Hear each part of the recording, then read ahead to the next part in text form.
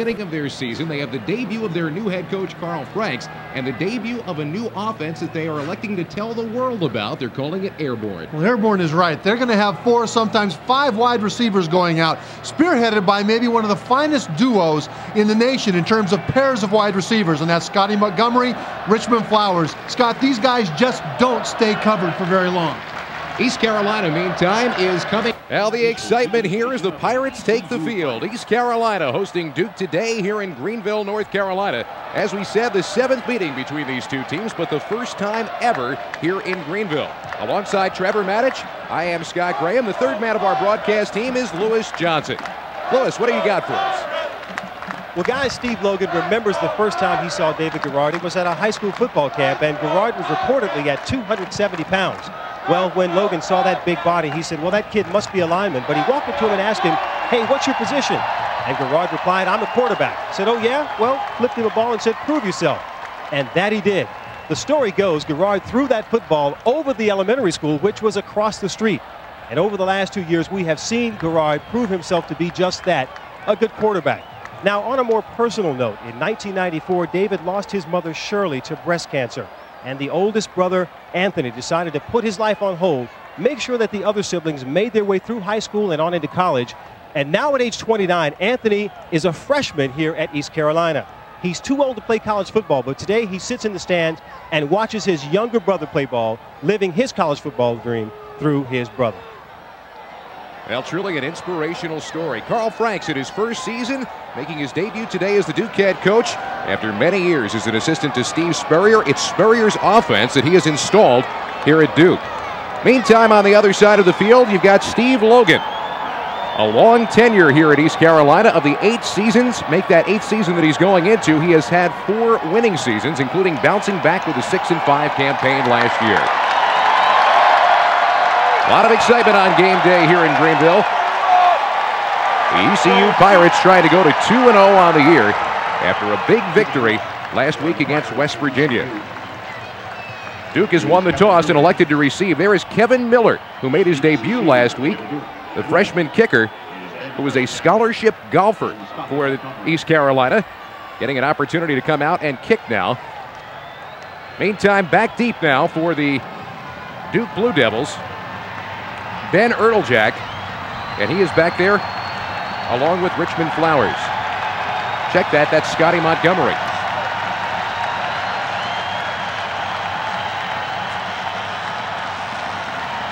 Ready to get underway.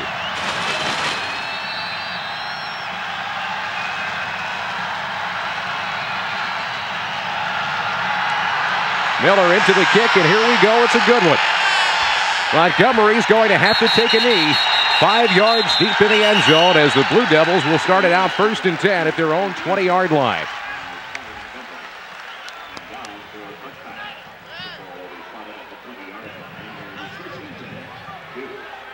An absolutely sterling day for football here in North Carolina with game time temperatures in the low 80s, low humidity, and a light breeze throughout Dowdy-Ficklin Stadium. The man to lead the Duke Blue Devils is junior quarterback Spencer Romine. You can see the numbers. Started the... This should be a good one. More college football Saturday, of course, coming up later, but right now it's the Greenville. Well, thank you, Kevin, and thanks for filling in for us during a power outage that we had here at Dowdy-Ficklin Stadium. We apologize for the technical difficulties, but welcome you back to Duke in East Carolina. Right now, 10:55 left to go here in the first quarter, and we are still scoreless, but we have seen offensive movement from the Duke Blue Devils. They've got a 3rd and short now at their own 36. Trying for first down yardage, and close to it is Epperson. It's going to depend on the spot of the football. For the Duke Blue Devils, it is an experienced veteran core in the offensive line, including Troy Andrew, an 11-game starter at center for them last year.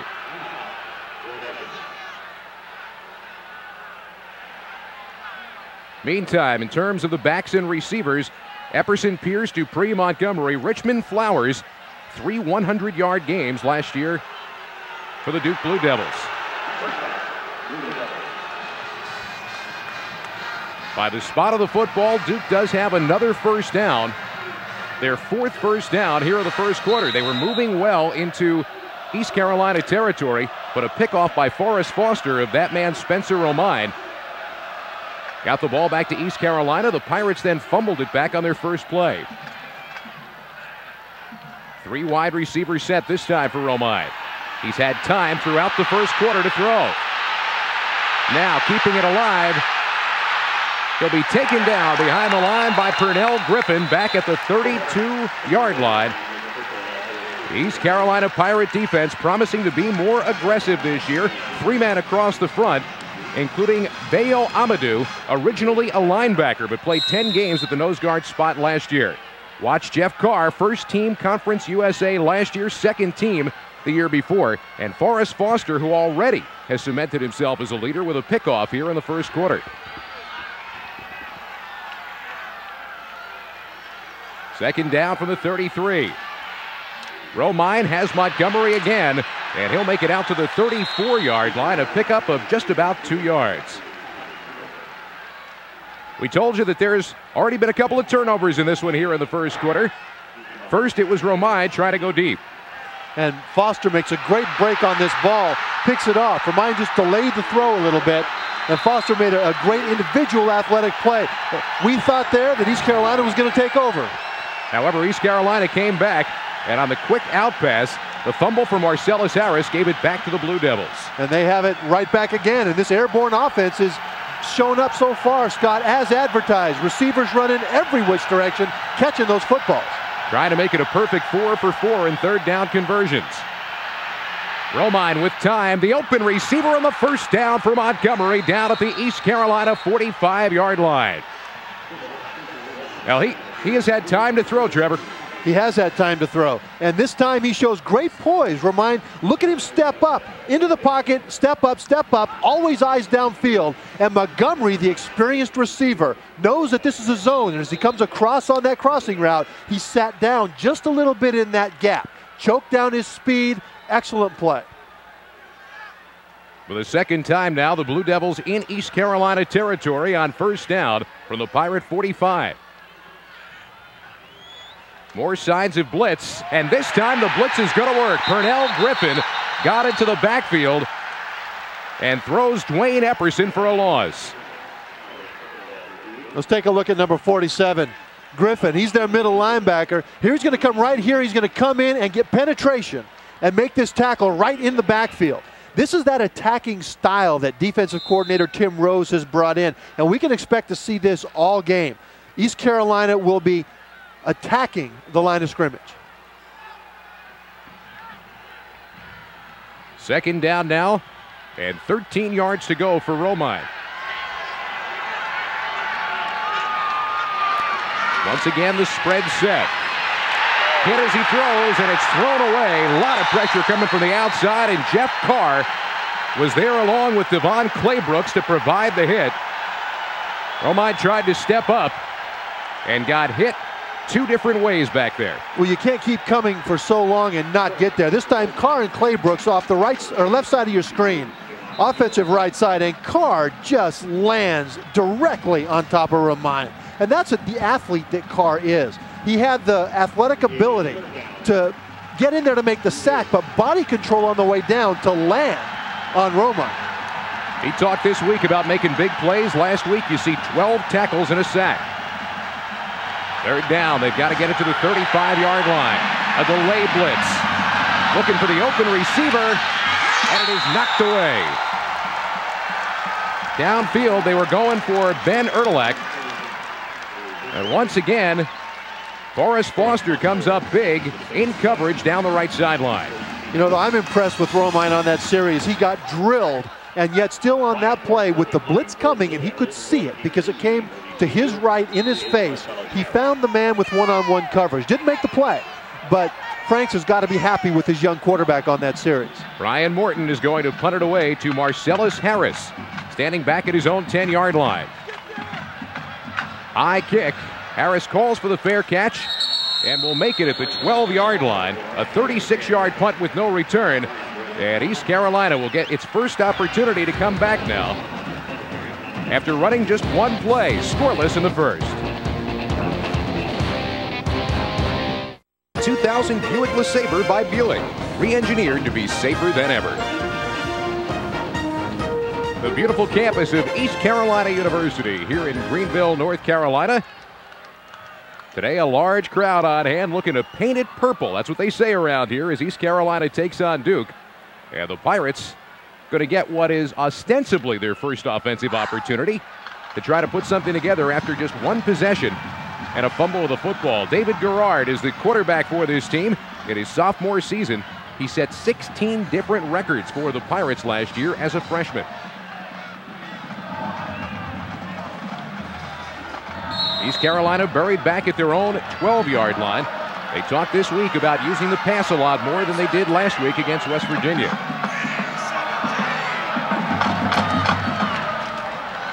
Garrard will run the option, fumbles the football and gets back on top of it.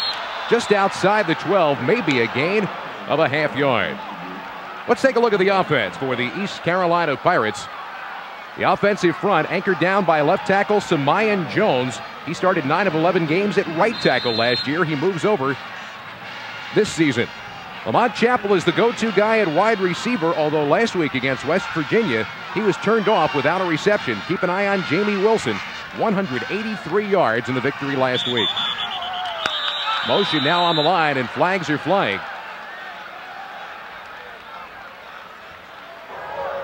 Dead ball. False start on the offense. 5 yards. Second down. So the false start is going to back East Carolina up. Now with the football inside their own 8-yard line. Not much has happened offensively for the Pirates over the course of their first couple of plays. We're 5 minutes into this game now. They've already had 2 fumbles and a penalty. 2 fumbles on 2 plays. Second down. Garrard's in trouble again and going to get ripped down from behind. The linebacker blitz of Kevin Lewis drops him down inside the 3-yard line. Let's take a look at the Duke defensive unit. They go out of a 3-4 as well. Chris Combs, preseason candidate for the Outland Trophy, anchoring down the 3-man defensive front for the Blue Devils.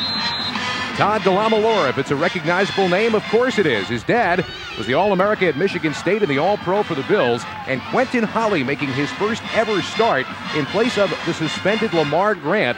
A lot of pressure on the sophomore out on the corner today.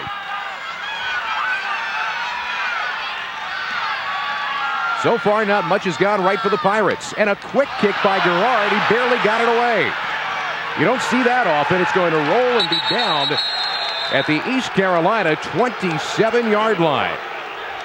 Lots of surprises here early after a 23-yard punt. The Blue Devils have it when we come back.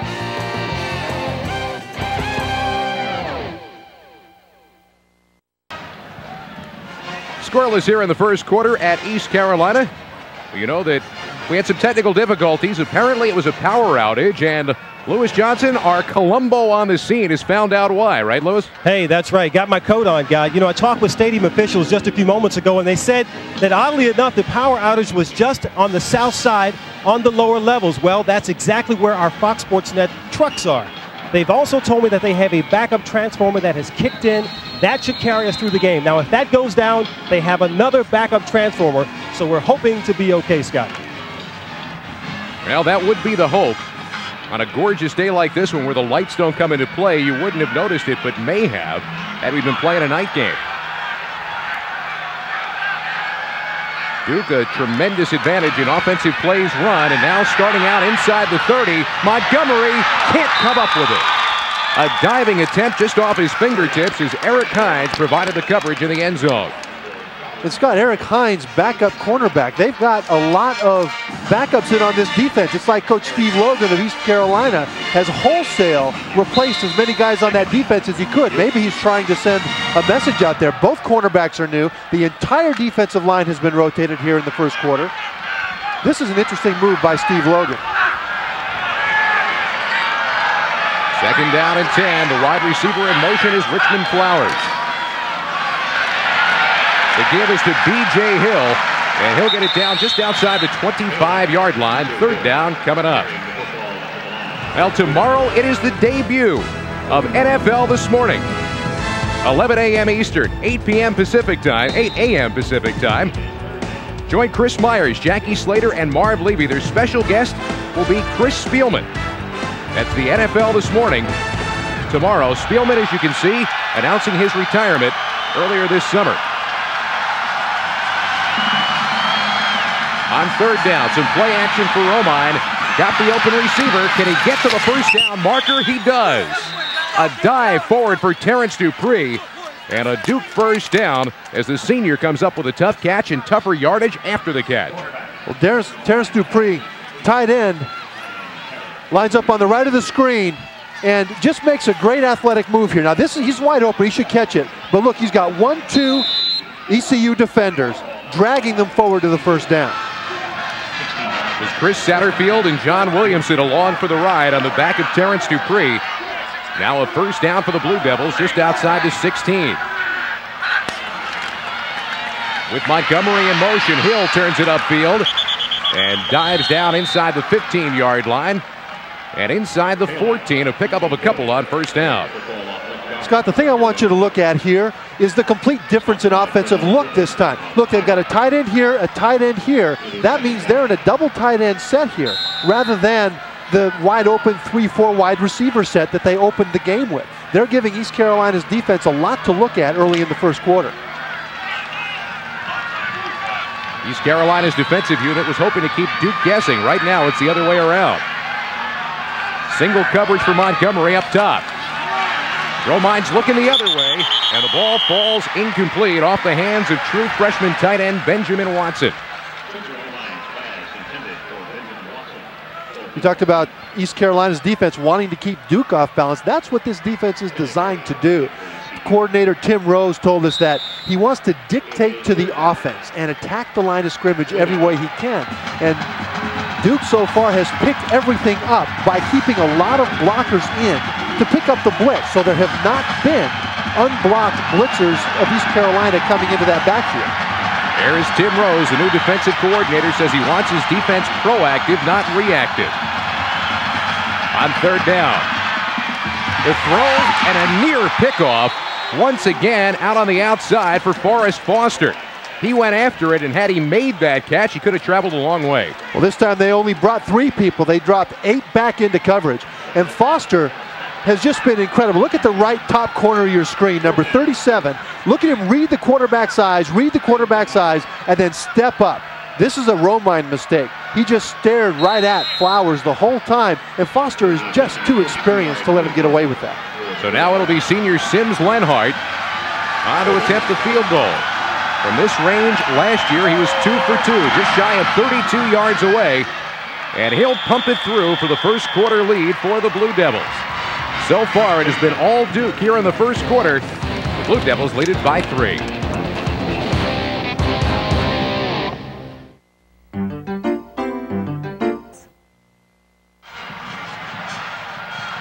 3-0 Duke here in the first quarter. Carl Franks, making his Duke head coaching debut today, says you got to be ready for anything. The reason you're in coaching is to have an opportunity to coach in the games. So we've been preparing our team for all kind of situations, and hopefully I've learned some things that have happened in some of the games that we watched on TV last week to try to prepare your team for. But now it's time to get rolling and get things going. And our team is anxious to play. We're tired of hitting each other, and assistant coaches and myself, we're tired of watching our team hit each other. So it's time to go play somebody else. Well, this is Duke's opener. They had their bye week in the opening week of the season. East Carolina already has a game under its belt, and Carl Franks was concerned about his team looking like it was well coached early. And so far, they look like they've been playing in mid-season form.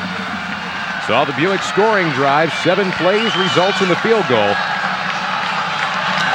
Now Lenhart has it teed up, and that will be Stokes from his own 5-yard line. Got a wall in front of him. Found his way to open spaces, and there he goes, out across the 40-yard line. Stokes with a return out to the 41, and some good field position now for the Pirates.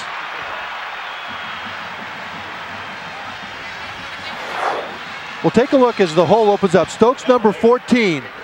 His forte is not his speed, it's his ability to stop and start. Now watch him stop, start, go side to side. He scored 9 touchdowns on punt and kickoff returns as a junior college player last year, and the tackle being made by the kicker. You saw Jamie Wilson, the fullback, with a big block to free him up for some more, and now it's Wilson in the open spaces himself. Inside the 35-yard line and down at the Duke 31. 28 yards on the carry. Whistles blowing on the play, a flag down on the play. Now take a look, he goes right through the left side, and this is just zone blocking. The offensive line steps to an area and picks up. Holding on the offense. There's the run. 10 yards. Start of the foul. Repeat first down. The offensive line, they pick up whoever shows up there, and Jamie Wilson's big run there is going to be negated because of holding. But the strategy there, Scott, was that the blitzing, stunting front of Duke, to pick it up, they have the offensive line take a step, and then whoever's in front of them when they go forward, that's who they block. As we look at Burns down, Burns is a big part of this offense, Scott, and they don't want to lose him. He runs a 4.6 40, and they want to stretch the field on passing games with him running up the middle. Now college football Saturday continues here on Fox Sports Net. Coming up next, after this game between Duke and East Carolina, the in-state rivalry between Iowa and Iowa State. Then later on at 10:15 Eastern Time, Pac-10 action between Washington State and Stanford. Check your local listings. Now right now, Steve Logan looking on as his team has had little go right. A big run negated by a holding call. They're backed up to their own 32. Gerard hit as he throws, got the open receiver, and Chappell is out across the 50-yard line.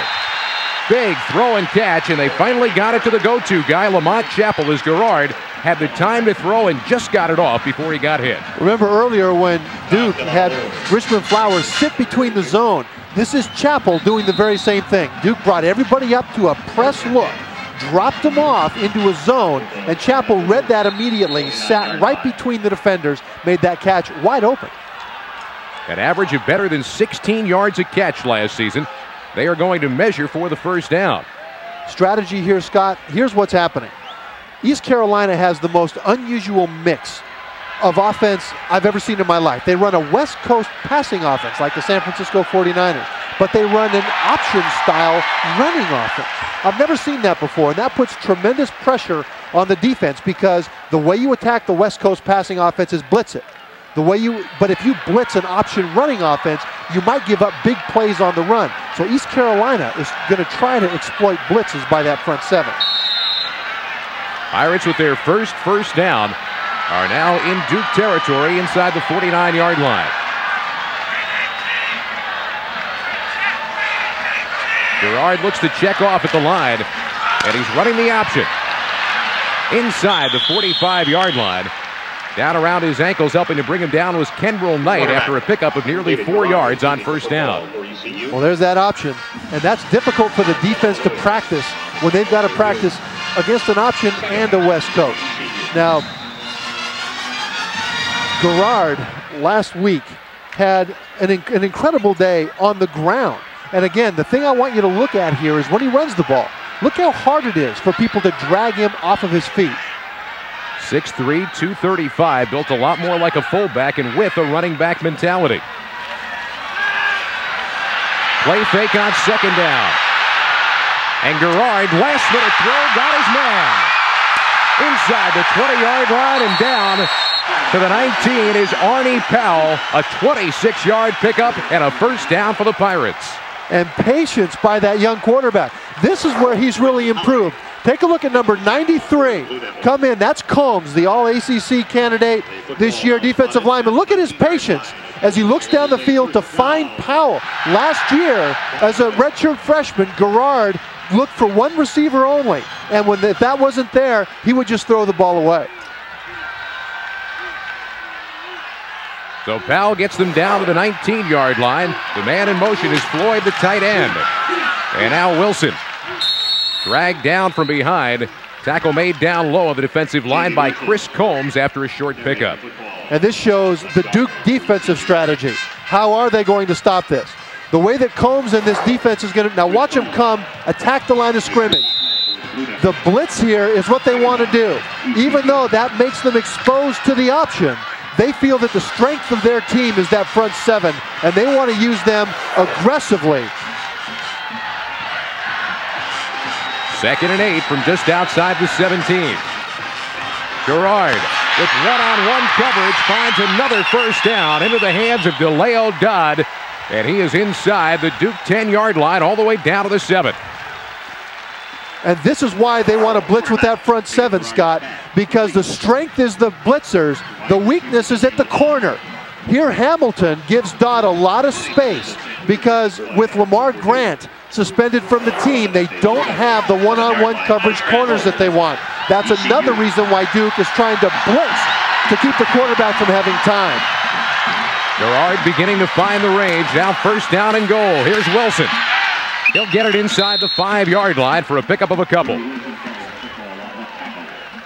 Now the offensive coordinator for this East Carolina Pirates team, Doug Martin, he is calling the plays. The eye in the sky, there he is. Yeah, we got to get this guy and move your head that direction. So there you go. See, I'll tell you something. He's watching, Fox. He sees what's going on. 2nd down from the 5-yard line for the Pirates.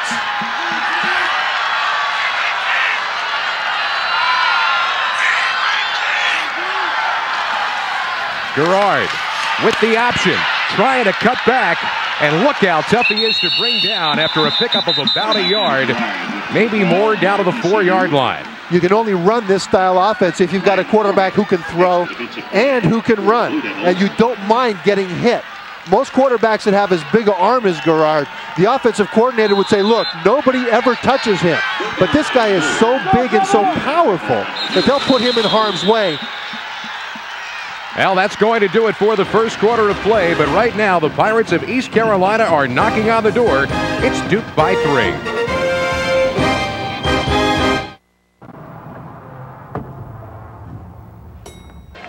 Today's second quarter.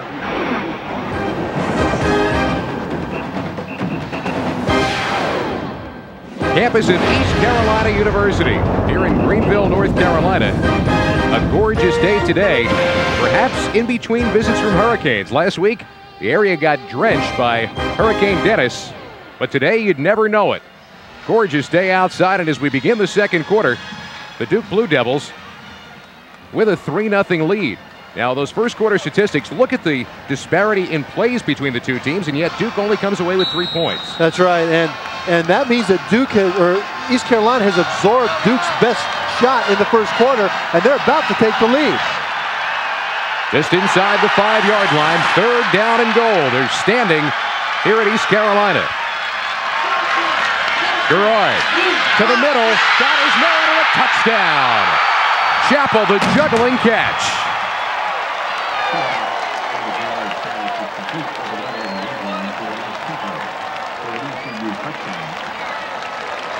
Well, there's their go-to guy. He's making up for lost time, being shut out last week against West Virginia. Gerard finds his go-to guy, gets him involved in the game early.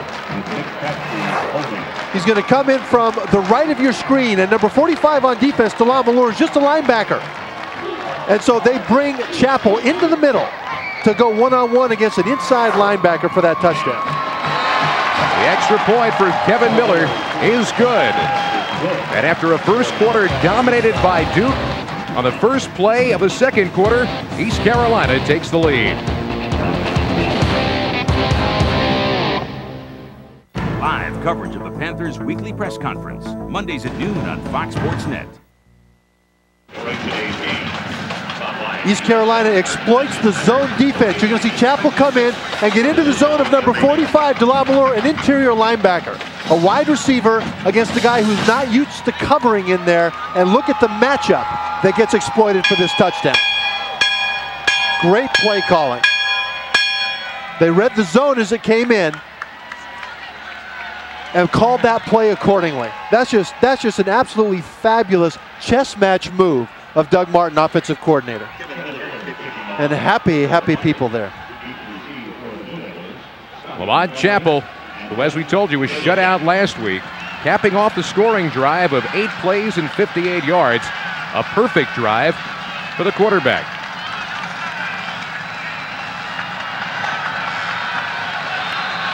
So now East Carolina kicks off to Duke.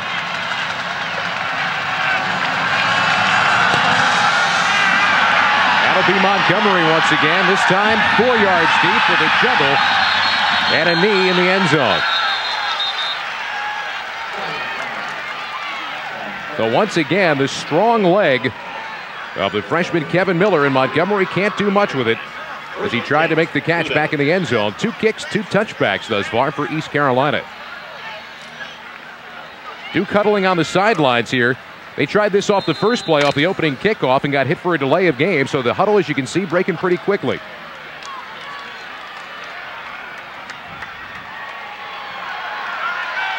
Spencer Romine, the junior from Coleman, Alabama. Working out of the shotgun formation.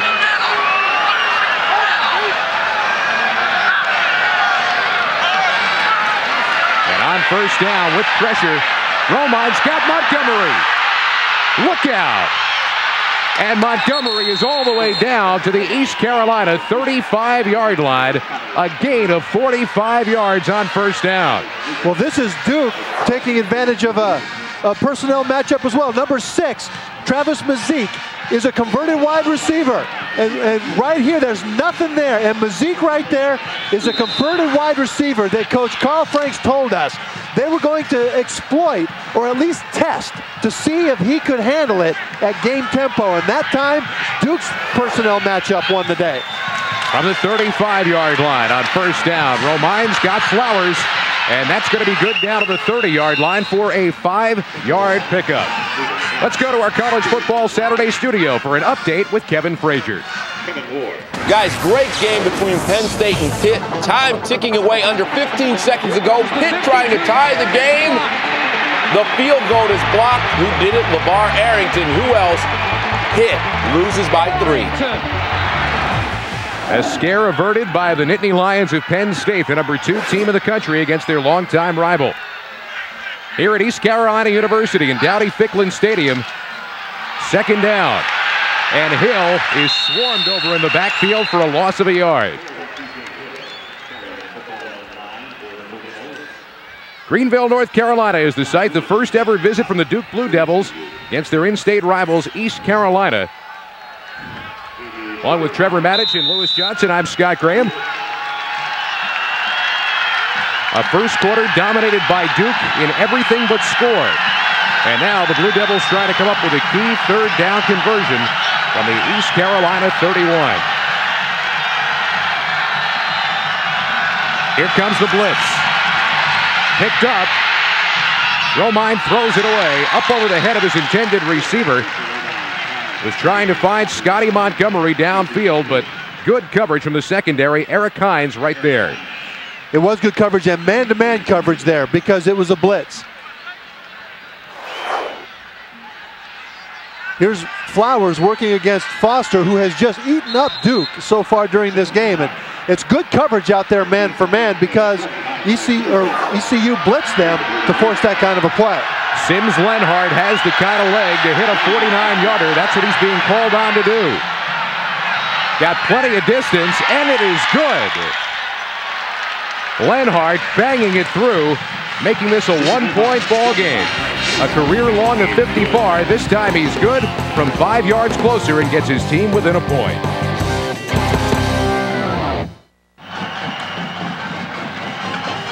After a win over the Big East, Steve Logan would love to pick up a win over the ACC, but he loves his conference.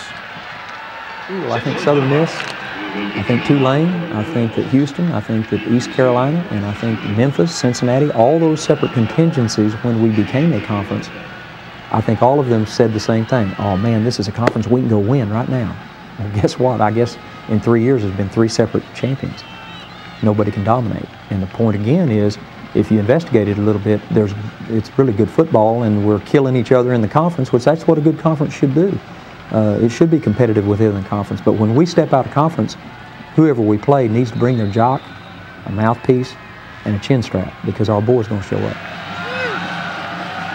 Lenhart, who just hit on a 49-yard field goal, kicks it away. Chapel's going to try it from 3 yards deep in the end zone. With a block and a move. Chapel is all the way out to the 40-yard line. Returns Sims Lenhart's kickoff.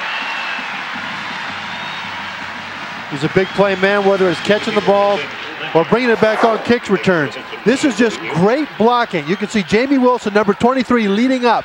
And take a look at Chapel's eyes as he sees the hole and turns straight up the field through that hole. That's just great blocking, but Chapel and his eyes being able to follow that block. Young man, as you can see, who last year averaged nearly 23 yards a return. First down from the 40-yard line for the Pirates. And now a replacement at quarterback as Richard Alston has come into the ball game, and he runs the option to the outside for a pickup of 3. This is a redshirt freshman from Warrenton, North Carolina, who provides instant excitement when he comes into the ball game. He'll get it for at least 2 series today. Rashawn Burns went down with an injury. What do you have, Lewis?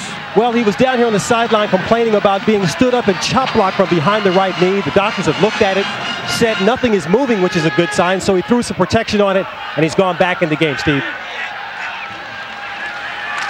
Alston, with time and a howitzer arm, throws it behind his intended receiver. He was looking for Arnie Powell downfield. Alston is a guy that they want to get time in here. He's one of the fastest guys on the team. They want to get him experience. Coming up on Tuesday at 8, hardcore football. Ex-Green Bay Packer Robert Brooks is the guest. The NFL Comeback Player of the Year in '97, a first-team All-Pro in '95, recently retired due to back problems. That's coming up on hardcore football Tuesday night at 8. 7 seasons with the Packers and the man who patented the Lambeau Leap. Now Alston in a lot of trouble, gets rid of it, and a flag goes down on the play. Looks like grounding will be called inside the 30-yard line, Trevor. I don't know grounding. I think it was just survival there, Scott.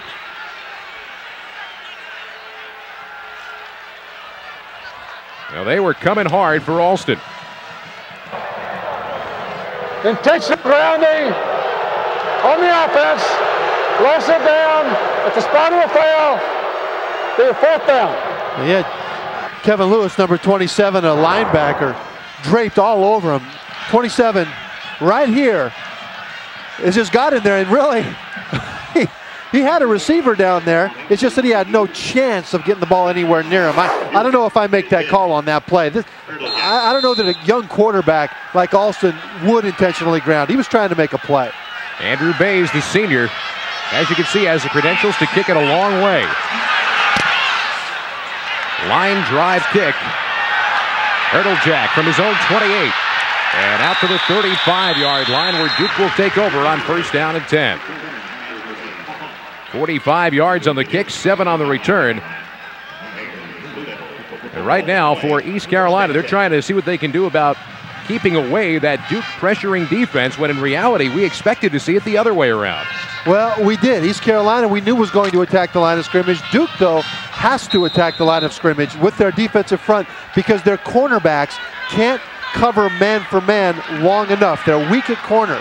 And so that's the offensive line getting instruction on how to pick up those blitzes. Can be as many as 5 receivers to choose from depending upon protection now for Romine. The inside give is out to the 36-yard line, a pickup of a yard. Let's talk ACC, Lewis. Yeah, you know, it's been nearly impossible for this university to get teams from the ACC to come here and play. And let's just take a look at a graphic that shows you the ACC teams just in the state of North Carolina. Duke now making their first appearance. North Carolina State, out of 21 times, will make their first appearance November 20th. North Carolina never been here. And Wake Forest, only 1 trip to Greenville. So it's been really tough.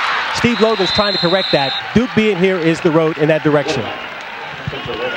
Romine looking across the middle found Ertlejack in East Carolina territory at the 49-yard line, and a first down for the Blue Devils. The converted wide receiver, number 6, Mazik. Great athlete, but new. and they will test him in the middle until he shows that he can stop those completions. So first down now for the Blue Devils inside the 49-yard line as the Duke offense continues to move the football, trailing by a point. That's Epperson. And he is ripped down by Pernell Griffin at the 46-yard line. Now the ACC does make its trip to Greenville here today, and as we said, not a whole lot of that has happened in the past. Duke makes the trip here today. NC State will be here later on this season. Wake Forest, the only ACC team from the state of North Carolina that has played here. And look at the disparity in games played against Carolina schools for the Pirates. They don't want to come here, though. I mean, this is a dangerous place to play. People don't know what a good football program East Carolina has because until now they haven't been on television nationally. On second down, Romine got an open receiver again, and Erdeljack's going to have first down yardage inside the 31-yard line. This is great strategy on protection by Duke. They're keeping in 6, 7 guys. Look at these 2 running backs to help protect. They're picking up the blitz so they don't have to throw hot. That allows one-on-one receivers to take their time using moves to get open. That's what gave Erdeljack his ability to get open there. But ordinarily, teams that get blitzed throw hot. Duke is picking up the blitz, taking their time. Airborne attack indeed. Blitz coming on first down. Epperson straight up the middle and down to the 24-yard line for a pickup of 6. Boy, Carr just gets tackled here. He gets wrapped up by Chris Nelson, I believe, and dragged to the ground. Look at number 84 for East Carolina. He's the man right there. Look at him come in here and get tackled inside by the left guard. Oh, that's Lynch. Look at 79. Okay. Lynch just grabs him and pulls him in. Sometimes the ref doesn't see. So now it is second down. Romine, with pressure coming, just got rid of it in time. Before he was knocked down on the play, Devon Claybrooks came on and hit him low just as he tried to deliver the football. Well, East Carolina is committed to that pressure. They're going to keep on coming. Take a look at the pursuit here now in the pressure. This time they're all blocked, but they're able to force that offense and the blockers back into the quarterback. It's going to be relentless today. This group is in condition, and they're very, very fast, which means, Scott, that if a blocker doesn't front him up properly, the blitzers are going to be able to get penetration. Third down, they've got to get it just inside the 21-yard line. Pirate fans come to life with the play. Romine, incomplete. Trying to get it down to Kyle Shanahan inside the 5-yard line. Well, that time, number 79, McCleary, 91, Claybrooks, defensive ends, did get that penetration and use their speed to force Romine to not be able to get the ball off. See, this is going to be big plays for the offense or big play for the defense on alternating situations. Scott, look for that because that's the nature when you're selling out. But if you're Carl Franks, nice to have that weapon. As Lenhart tries to make his third, this is a 42-yarder. Plenty of leg behind it, and the third field goal of the game for Sims Lenhart. With that, Duke retakes the lead. A 2-point advantage for the Blue Devils here in Greenville. Coming up on the Nissan Halftime Report, Kellen Winslow and I will have scores and highlights from across the country, including Michigan as they try to improve to 3-0. All day long, the Wolverines on target against Rice. Highlights of the half, but right now, let's rejoin Scott Graham and Trevor Maddich in Greenville. Guys. Thanks, Kevin. 9-7 our score with Duke on top of East Carolina. 3 Sims Lenhart field goals have given the Blue Devils the lead. Jamie Wilson is yet to get on track running the football. Now, Jamie Wilson, West Virginia killer last week, has 2 carries for 4 yards today. This is going to be Stokes fielding 5 yards deep in his end zone, and discretion proves to be the better part of valor. He'll take it out at the 20-yard line. Another booming kick for Sims Lenhart. Now Sunday at 9 on Fox Sports Net, Sammy Sosa goes one-on-one with Chris Myers on Going Deep. Sosa, of course, has a shot once again at a new home run record. He was 1 for 4 today with no home runs. But Sammy Sosa with 59. No player has ever hit 60 home runs twice in his career. The 1 for 4 today. No home runs yet in this series. Still with a 4 home run lead over Mark McGwire as we come down the stretch in Major League Baseball. Trying to get Wilson started. He'll take the hand out across the 22-yard line for a couple of yard pickup. Now Duke once again gets on the board on a Lenhart field goal, his 3rd of the day, 21st of his career of 40 yards or more. Now the biggest compliment I can give a kicker is to say he's a football player. Lenhart rooms with Combs. They're also ACC defensive end. I mean, this guy's he's a hard-headed kicker.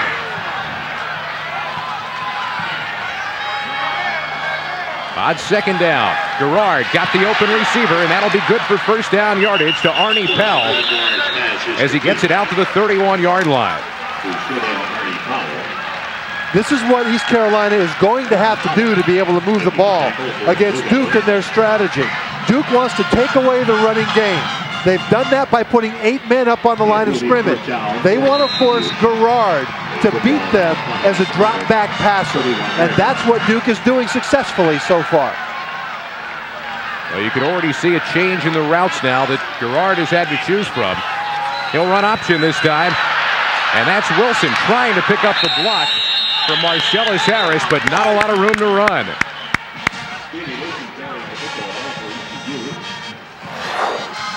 Watch number 27, Kevin Lewis. Right here, stuff his blocker and hold the point of attack. Now watch what he does. He keeps his right arm free, and he forces Wilson to have to juke back and forth to allow time for the cavalry to get there. Lewis with about a 45-yard pound advantage on Marcellus Harris trying to throw the block. On 2nd down, delay blitz coming. There's the screen, and Wilson's going to get buried. Thrown back for a loss by the free safety, Eric Jones. Well, how do you combat the blitz? One way is you throw a screen. They were all over that. Duke's aggressive front 7 is going to be something that East Carolina is going to have trouble penetrating. They've got to throw the ball over the top of them. Oh, that's a big hit. That is a big hit by Jones right there. But that's what they're going to have to do. Don't even bother trying to penetrate these guys on the ground. They've got to throw over the top of them into the backfield. 3rd down from the 19-yard line. Garrard with the rolling pocket, trying to buy some time and throws over the head of Chappell. East Carolina will be forced to punt it away. Big number 93, Chris Combs. One of the finest defensive tackles in the ACC and in the nation. He's an All-America candidate all over Garrard. But look at Garrard. He got drilled to the ground by a 270-pound guy. He's jogging back to the line as if he wasn't hit, to the sideline. First incomplete pass for Garrard, and now Andrew Bays on to kick it away, his 2nd punt of the day. Should be pretty good field position once again for the Blue Devils. A flag on the play. A booming kick, and Erdeljak has to back up to his 25. Good special teams play downfield.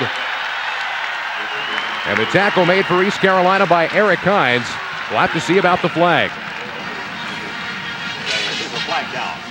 Erdljak's a bit surprised there. He thought he had Hines beat. Hines came up from behind him on the adjustment. He's still confused. Who got me? How did I fall down? Well, the penalty is going to go against East Carolina. And likely Duke will make them kick it again.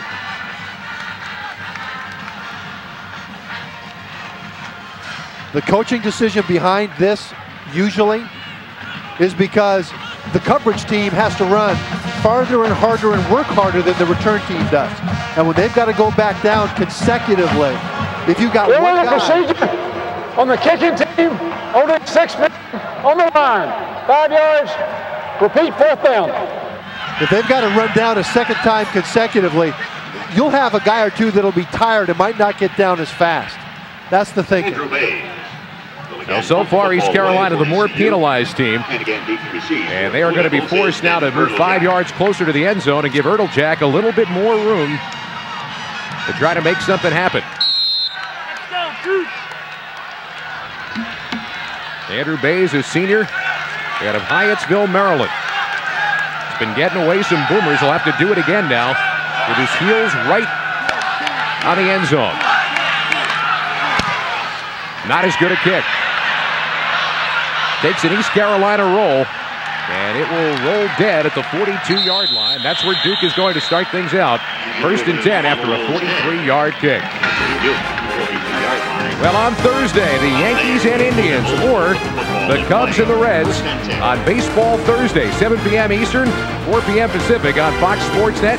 Yanks and Indians are battling for the best record in the American League. Take a look at it right now. Cleveland with a slight advantage over the Yankees. And these teams are very familiar with one of themselves.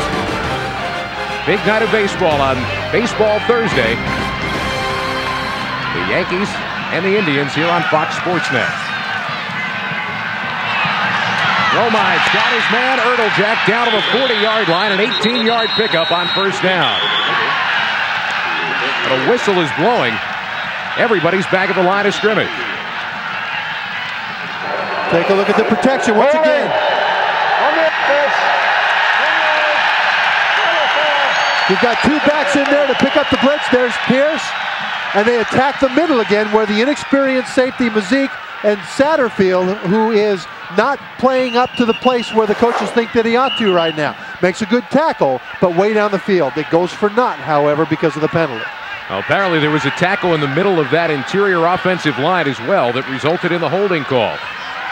And so now, instead of a big gain, Duke is going to be backed up to their own 32-yard line.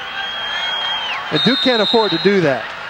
It's one thing to make a completion once in a while, Scott. It's hard to make consecutive completions and keep the chains moving till you're in scoring position. They just can't afford to lengthen the field like this. Signs of blitz, and they fall back out of it. Romine setting up a screen.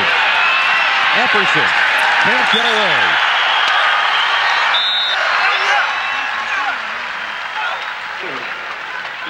John Williamson among those swarming to the ball. Swarming to the ball is right. This is a speed defense designed for great athletes to use speed, pursuit to close on the ball. You'll see that whoever's got the ball is going to have a purple jersey draped all over him, no matter where in the field he is. There's Romine on his face again. It's aggressive, it's proactive, and now it's set up a 2nd down and long with the blitz coming again. Romine hit as he throws, and it is picked off. Pernell Griffin with the interception at the 36-yard line of the Blue Devils.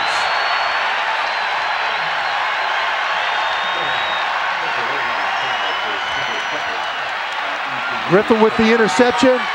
Jeff Carr with the responsibility for it.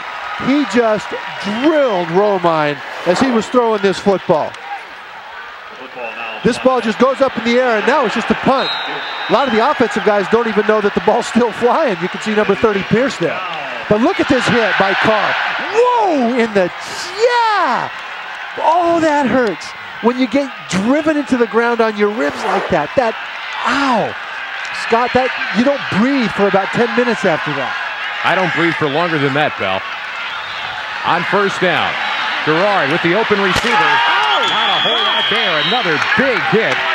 This time coming from the Duke defensive unit from Darius Clark. You can hear that all the way up here. These guys are flying around the field, and I love it about this. Listen to the sound of this. Now, these are 2 cross-state rivals that do not like each other. Man. Well, that's plastic on plastic. There is no cushion there. That's football. A lot of work for East Carolina for a gain of a yard. And now, inside the 30-yard line is Leonard Henry, getting his first significant action. Going to set up a 3rd down and short for East Carolina. Henry, the sophomore out of Clinton, North Carolina. Henry probably the better running threat between himself and Jamie Wilson. Jamie Wilson's better coming out of the backfield, which is why he gets the start. But when they need a big play on the ground, they look to Henry. They'll have to get it down just inside the 26-yard line. Pressure coming. Garrard found the man, but Rashawn Burns, the tight end, couldn't hang on down at the 25-yard line. Boy.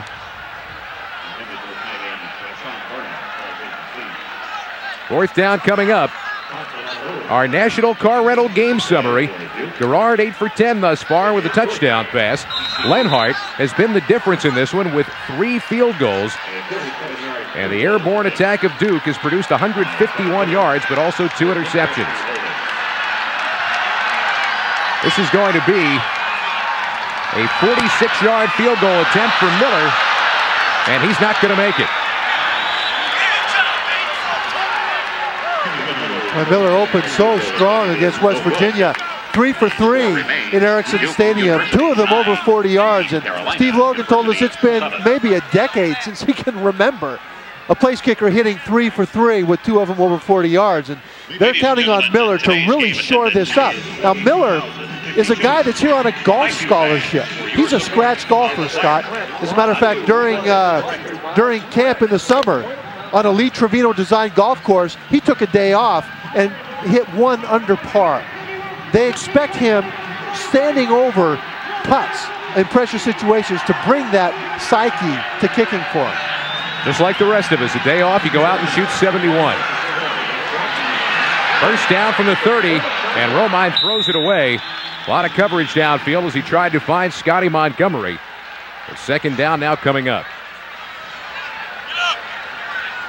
Spencer Romine pass intended for. I think Romine was told by Ben Bennett, the quarterback coach that time around, to throw the ball down the field, to loosen up that front 7 of East Carolina that's just really causing havoc up front.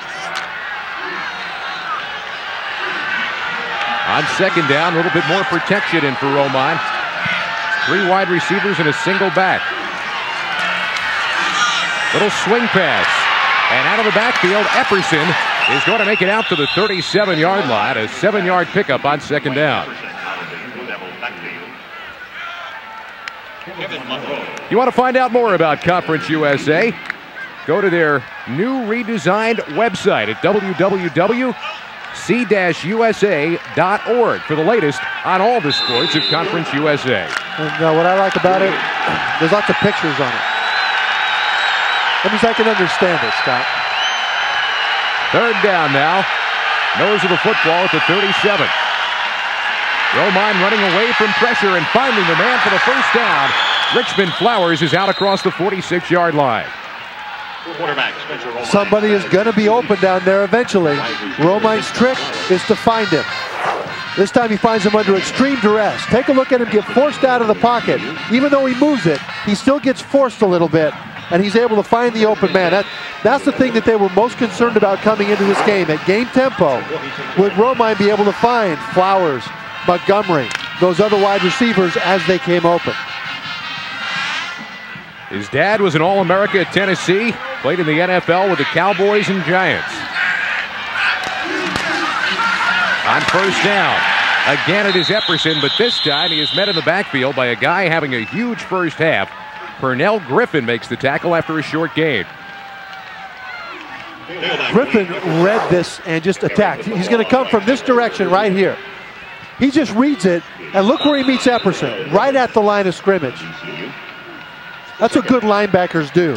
When they make a decision, they shoot their gun, and you can tell if they did by where they make the hit. Former freshman All-America. You can see the running game has been shut down both ways. Big rush coming on second down, and the throw over the head of Flowers. Well, we talked a bit about Pernell Griffin, the sophomore out of Williamson, North Carolina. And you can see last week ended up having a big game in terms of tackles and hurries. He was the second leading tackler last season. Well, the fact they've got so many hurries means that they bring him blitzing the quarterback a lot. Just a sophomore, a young kid, but he goes where they tell him with enthusiasm. And now here is the 12th man for East Carolina, rising to their feet on third down. Romine hit as he throws, and it's an incomplete pass Again, tremendous pressure on Romine. Looked like Devon Claybrooks was the first one there. Claybrooks has been winning the one-on-one match with Wes White at left tackle so far in this game. That was just not a blitz that got him there, but rather a good pass rush move. So now Brian Morton, the punter, come on and kick it away for the Blue Devils with just over 2 minutes left here in the first half. Morton at 36 yards on his first kick of the day. There's a guy who can generate some excitement in bringing him back, Keith Stokes.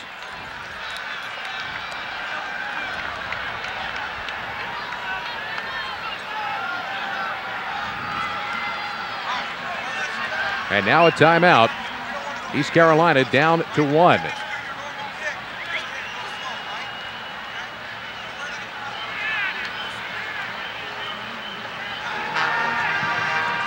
We wish to Now coming up on the Nissan Halftime Report, Kevin and Kellen will have scores and highlights for you. Also, a report on Notre Dame and Purdue. And all of the first half statistics. Penn State, of course, went down to the wire today with their rival, the Pitt Panthers. We'll have some highlights of that one for you. With the number 2 team in the country escape today at home. No, Pitt isn't Pitt anymore. They're UPitt. Sorry. They're UPitt. They have changed their moniker. It's going to take a while, pal. We're Pittsburgh.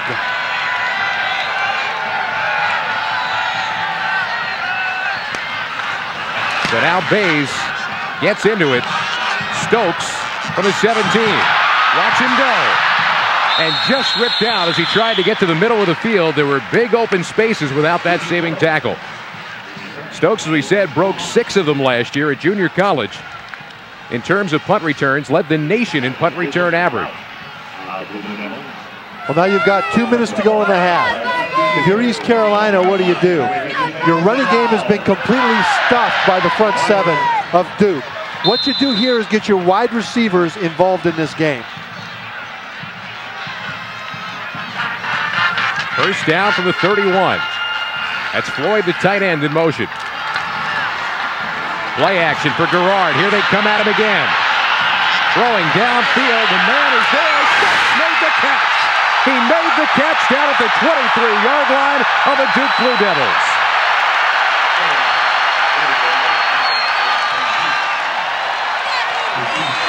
This is that cannon arm that Garrard has.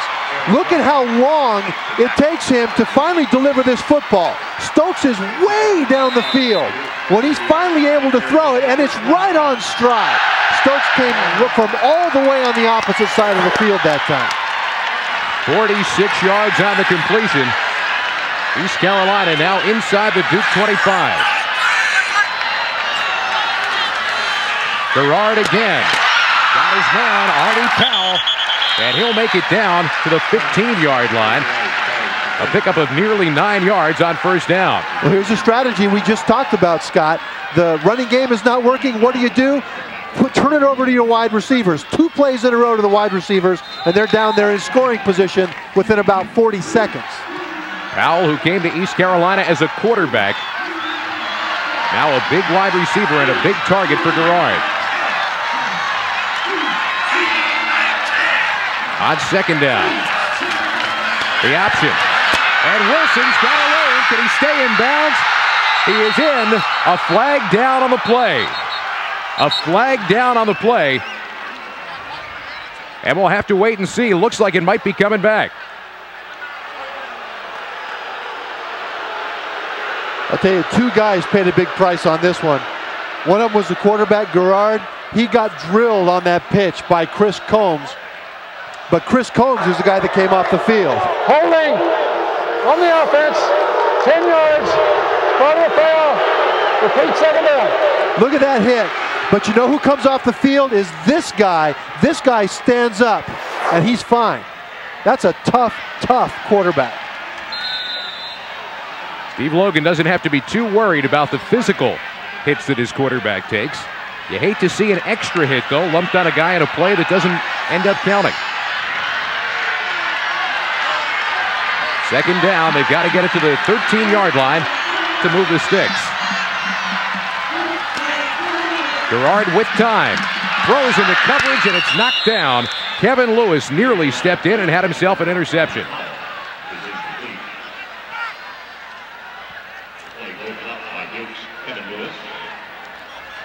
Look at his calmness of Gerard. 45 seconds to go. He knows he's going to be blitzed, and he's sort of strutting around that field, kind of like Warren Moon. But if you took Warren Moon and you stuffed Lawrence Taylor in his body, that would be about the size of Gerard. But his demeanor as he's leading this team is really impressing me right now. It produced a victory in the last minute last week in Charlotte. Third down. Gerard, major pressure coming. Did get rid of it, but not a whole lot there for Leonard Henry as he's going to get driven out of bounds at the 21-yard line. And he struts off the field, or strides off the field as if he weren't even touched. He's really showing me something, Gerard. I'm liking what he's doing. So now a second field goal attempt for the freshman Kevin Miller. Missed on a 47-yarder. This one will be from 38 yards away for the lead.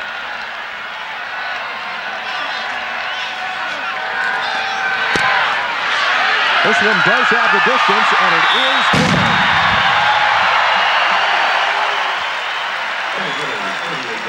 Closing moments of the first half of play, and East Carolina has taken the lead back by 1.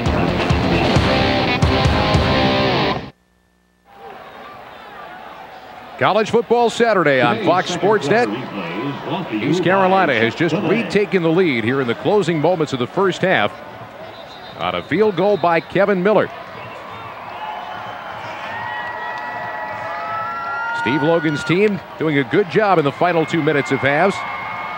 17 points when executing the 2-minute drill. 3 of them coming today. Kevin Miller. The big play, of course, is quarterback Gerard. A 46-yard hookup to put that man into scoring range. And now Miller will kick it away.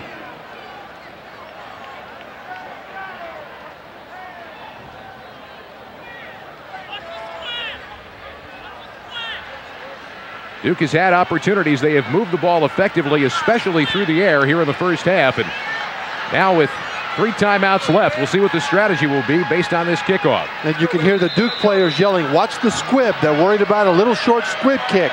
A trick play here. Miller instead will send it deep. Montgomery will try to make something happen from his 3-yard line. The lane's closed down, a flag on the play. And Montgomery will get it out to the 25-yard line.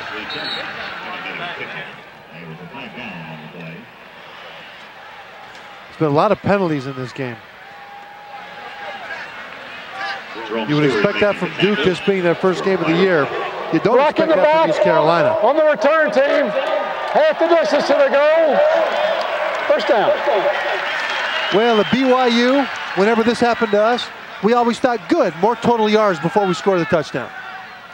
That's how things worked at BYU. That's exactly how it works. And this offense that Carl Franks has brought up, he coordinated this for a long time for Steve Spurrier in Florida. Down there it's known as the fun and gun. Up here it's known as airborne. But it's the same philosophy. Hey, boys, that just means more total yards. You wonder what the strategy will be right now as Duke is beginning to catch up in the penalty race. And they are keeping it on the ground, at least for the first carry. Out across the 15-yard line is B.J. Hill, and now quickly to the line with just 18 seconds left in the half. The Blue Devils, they do have all 3 of their timeouts left.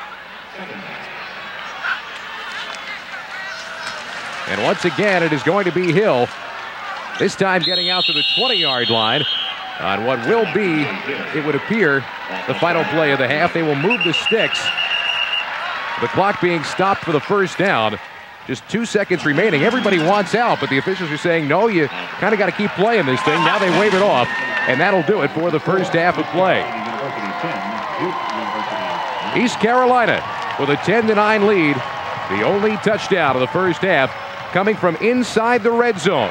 As Gerard looked for his primary target, Lamont Chappell, the juggling catch, and the touchdown for East Carolina. First half's only touchdown and a 1-point lead for East Carolina. Lewis Johnson.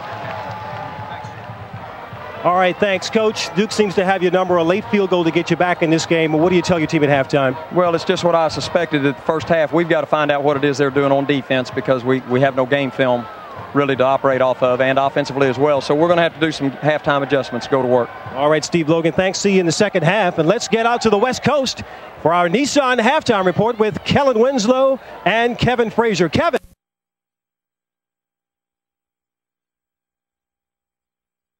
Greenville, where Scott Graham, Trevor Maddich, and Lewis Johnson are standing by. This is the Nissan halftime report. Another half of football from Greenville. Should be good. 10-9 right now.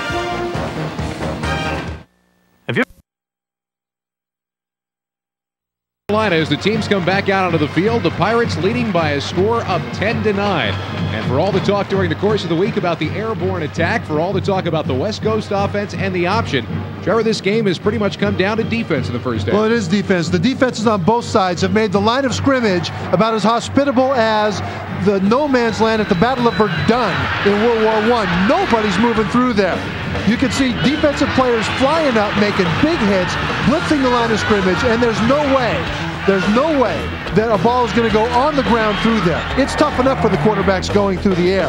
You look at East Carolina, Forrest Foster, number 37, has been a one-man gang supported by hits on the quarterback by linebacker Jeff Carr, and it has just been an absolute dominant defensive performance by both teams. When you curl up like that, Scott, that's known as fetusing up. Put you in the fetal position. Now, right now you can see so far the total yardage and time of possession being dominated by the Blue Devils. It is, and time of possession is being dominated there because they've thrown a lot of really short passes.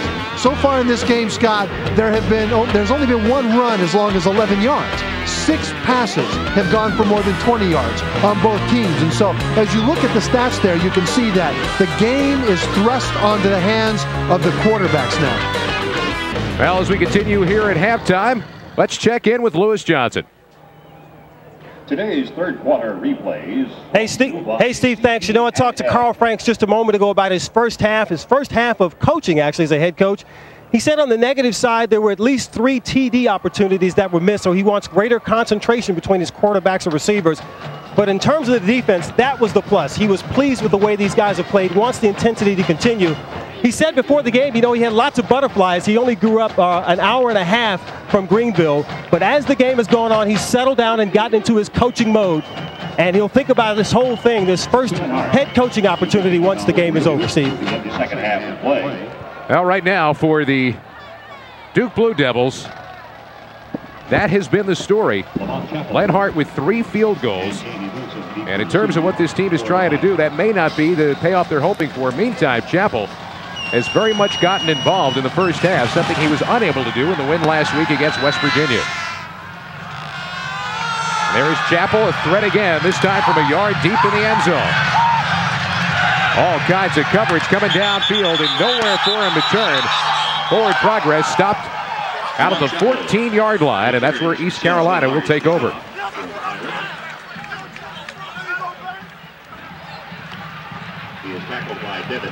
Now the East Carolina offense, another opportunity to come out and make something happen.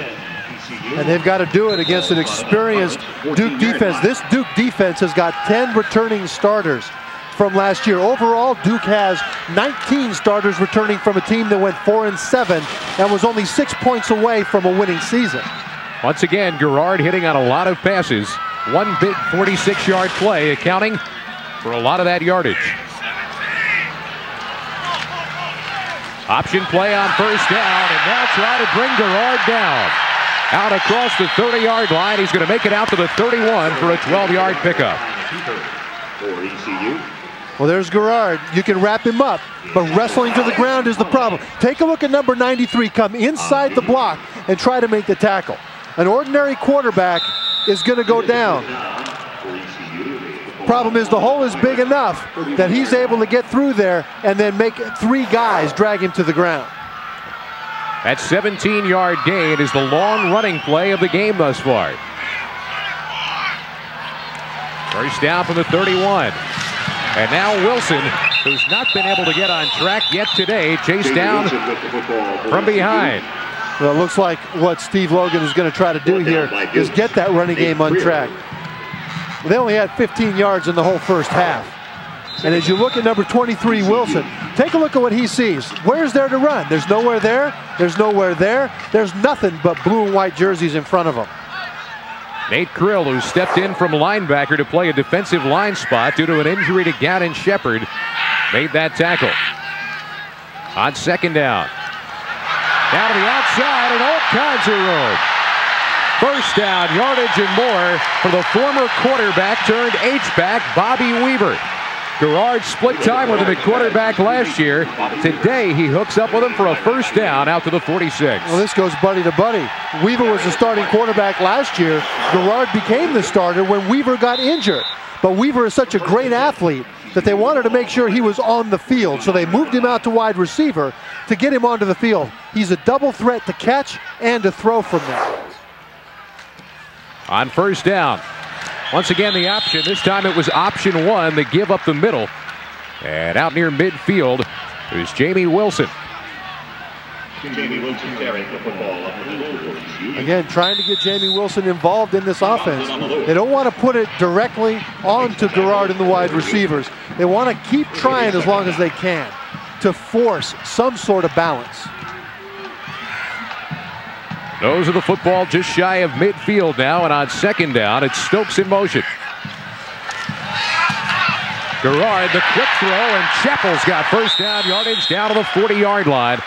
The tackle made by Darius Clark after a quick slant that opened for Chappell. Well, Jamie Wilson not running the ball, but watch him block. Watch the cut block here on 93, Chris Combs. He's going to come through, and that's Jamie Wilson right there. Cutting down the big man, allowing the passing lane. Chappell, big play guy. They've gotten him involved today. He has been involved from the get-go this year, trying to make the younger players play better. Another completed pass, this time down to the 33-yard line as Marcellus Harris comes open. That's going to leave them about 3 yards shy of the first down. Well, there's a personal relationship between Garrard and Combs back there. Again, Combs was in the backfield. This time, nobody was able to block him. He knocked Garrard down, made him pay the price for completing that pass to Harris. Numbers last year for Marcellus Harris. Second down now. They've got to get it to the 30-yard line. Floyd, the tight end in motion, trying to help clear the way. And nowhere for Wilson to go. Maybe a gain of a yard. Getting it down to the 32. He'll still be a couple shy of the first down. Well, what is your call right now if you're Doug Martin? Right now, if you're Doug Martin, I think you concede that Duke has taken away the line of scrimmage, and you continue going to what's been working, and that is throwing the ball over. Short passes to the flat, to wide receivers down the field. Remember what's working in this game so far, Scott. There are 6 plays to wide receivers by both teams of more than 20 yards. 9 yards on the day for Wilson. Is he going to get the call here? Give up the middle, and he does get the call for first down yardage inside the 30-yard line. So Jamie Wilson moves the sticks again for the Pirates, who have now worked their way down inside the Duke 30 on this first drive of the second half.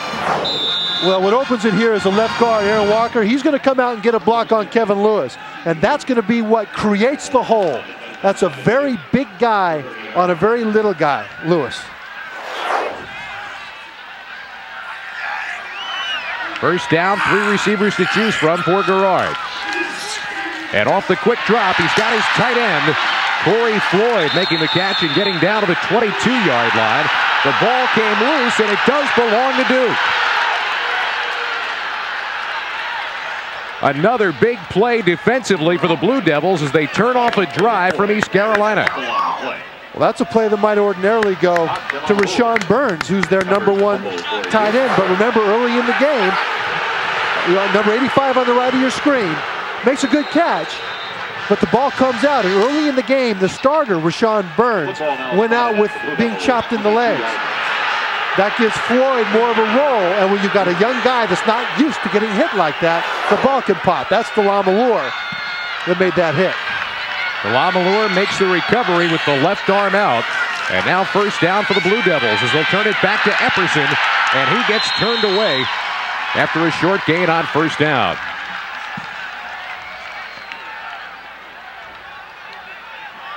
Once again, Carr making the hit as he got into the backfield. Scotty Montgomery, we told you he'd be a factor. 5 receptions for 90 yards in the first half. Trying to become the first Duke receiver to lead the team in receiving for 3 straight years since Stan Christen did it back in the early 1960s.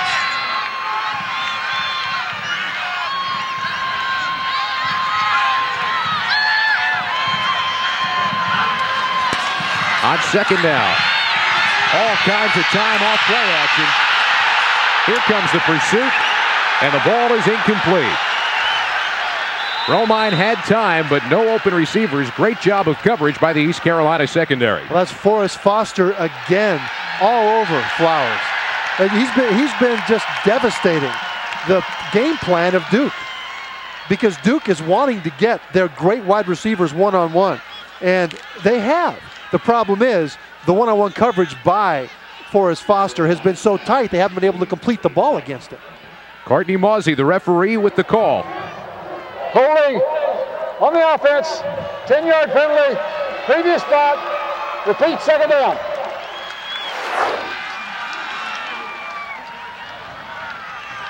See if we can find where the holding is here. Might have been right there. Looked like Norris McCleary got held by Robert Fleming trying to get inside. Fleming, the left guard, called for the hold, and the ball pushed back now inside the 13-yard line.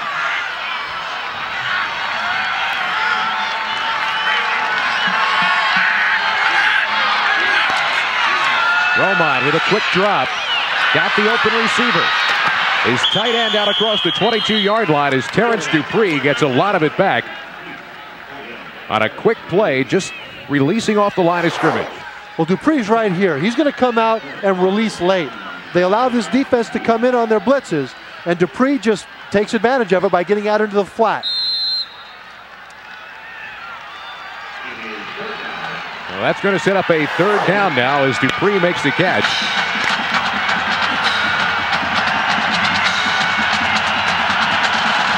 A little over 11 yards a catch for Terrence Dupree here today.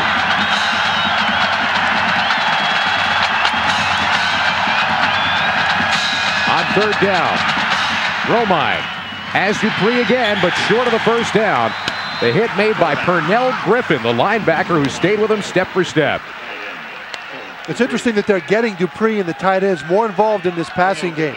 Duke expects the tight ends to put up big numbers in this airborne offense, and so far today they haven't really gotten the ball to them. That's a halftime adjustment that Ben Bennett and Carl Franks must have made to get those tight ends back into this game plan. There is Boomer Brian Morton back to kick it away.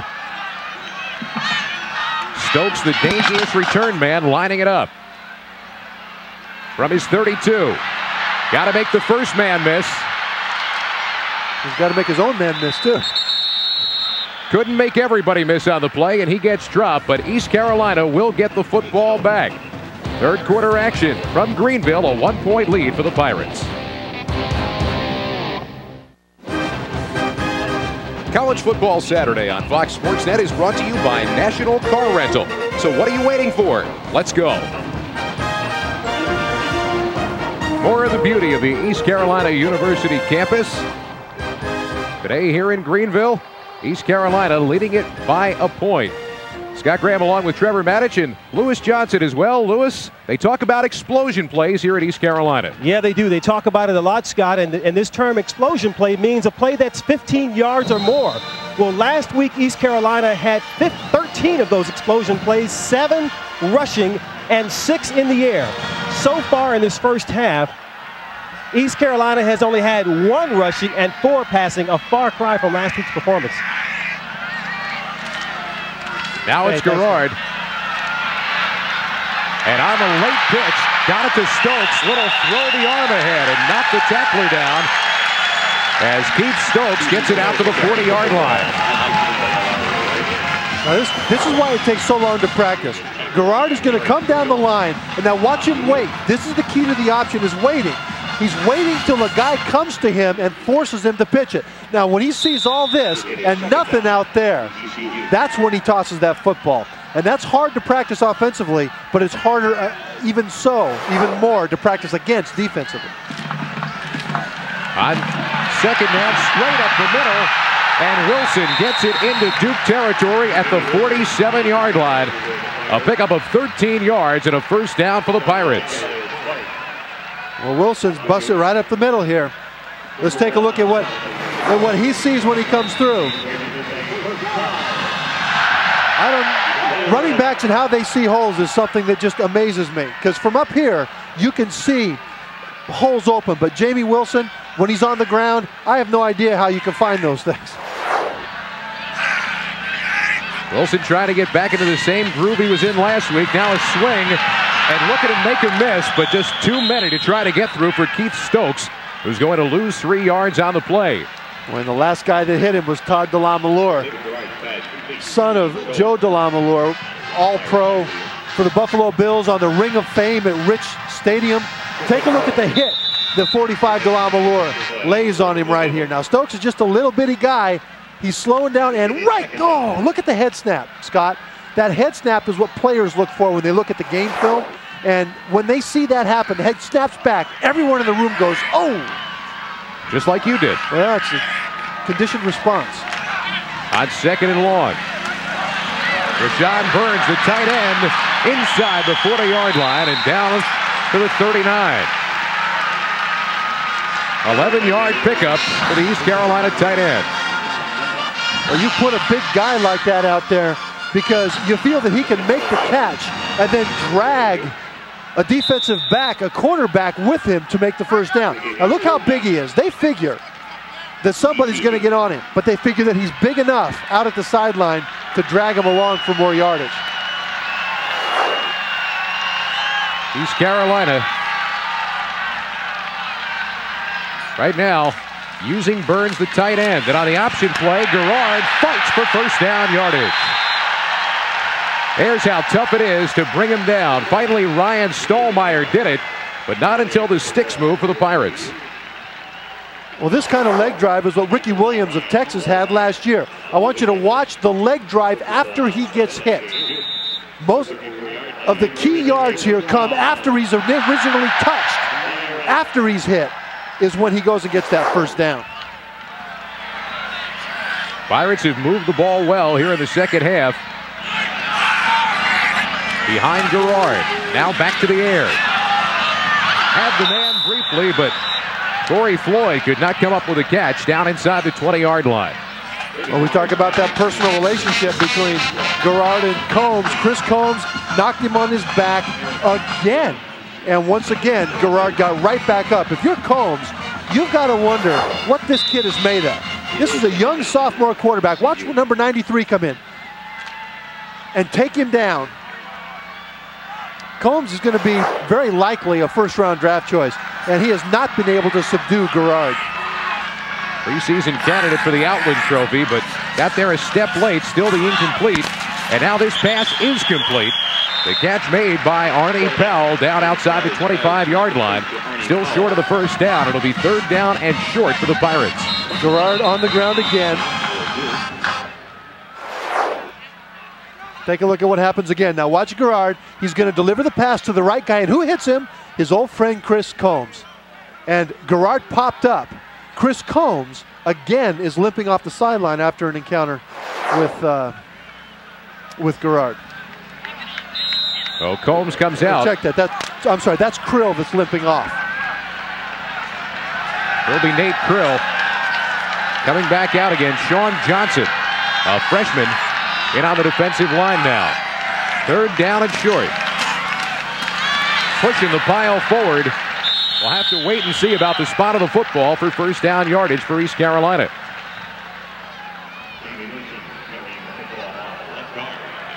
Pirates went with a straight dive. With Jamie Wilson doing the carrying. Oh, they've mixed up the pass and the run really well in this drive. The spot of the football looks like he has it just inside the 24-yard line.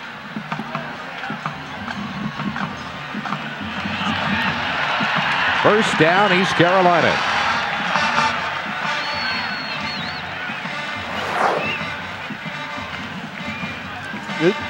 This is just a dive right up the middle. Well, Wilson was part of a tandem who last year, along with Leonard Henry, combined for nearly 1,300 yards rushing and 8 touchdowns. First down, Pirates at the 24-yard line.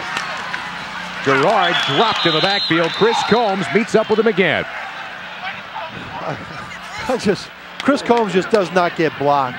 When you talk to ACC offensive line coaches, they'll tell you that one of the guys is the very hardest to block, no matter who you ask.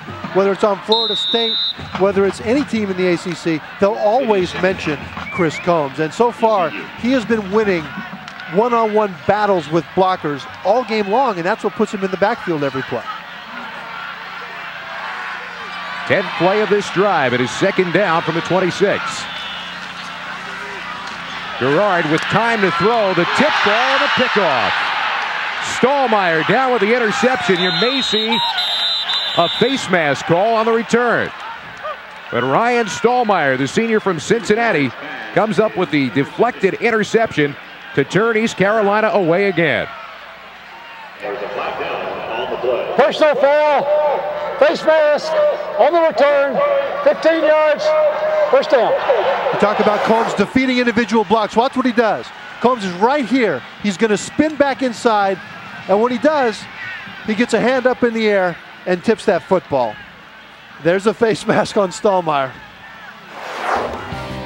Well, East Carolina moving the ball, but turned away again, still leading it by a point.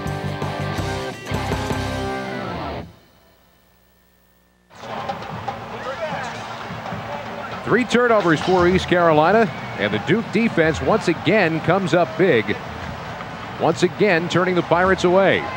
Still trailing it by a point, though, now as they take over 1st and 10 at their own 41-yard line. Gives straight through the middle, and not a whole lot of running room. Once again, well, a tough day for Lou Holtz today. Let's go to our College Football Saturday studio for an update with Kevin Frazier. Indeed it is, Scott, because Lou Holtz taking on a very tough Georgia team. That is Charles Grant, 6'3", 266 pounds. He's listed as a linebacker. Nobody touches him as he goes into the end zone. Number 12, Georgia leads 7-zip. Well, it appears that Uga, the new dog, is working out for Georgia between the hedges today. At least early.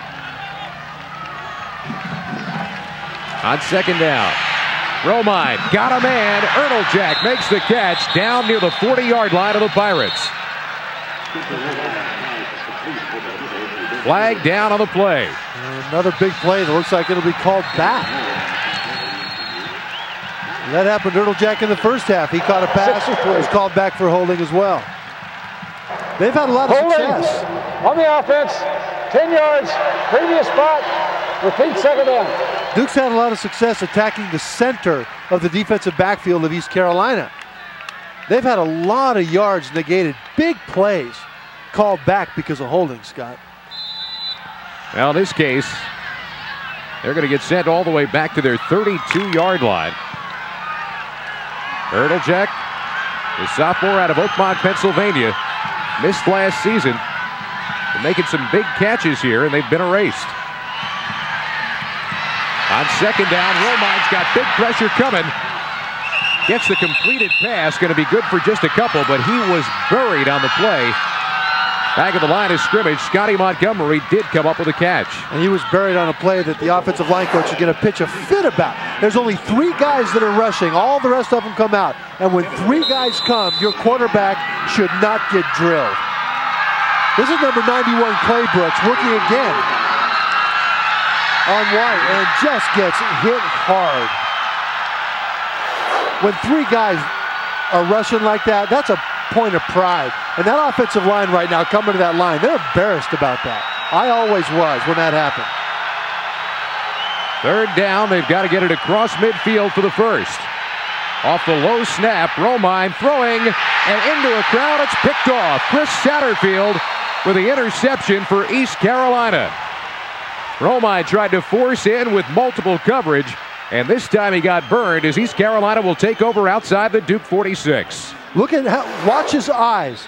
Well, as you see here, you'll see Montgomery with a lot of people that are going to be around him, but he's open there, he's open, and the ball doesn't show up until late. Well, each team thus far has had opportunities here in the second half. Each has stumbled along the way. East Carolina still with the lead.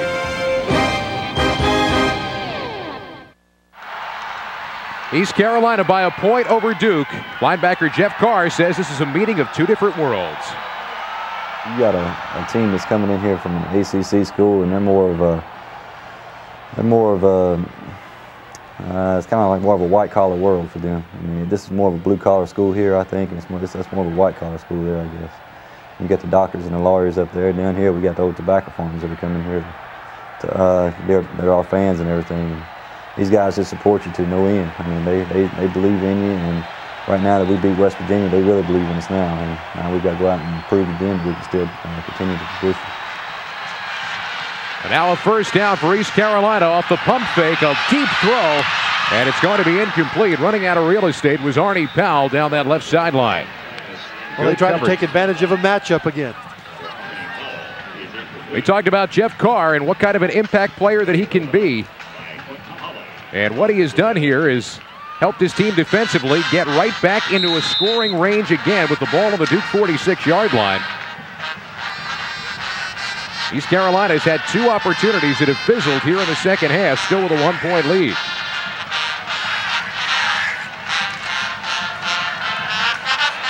The give to Wilson, not a lot of room, maybe a gain of a yard.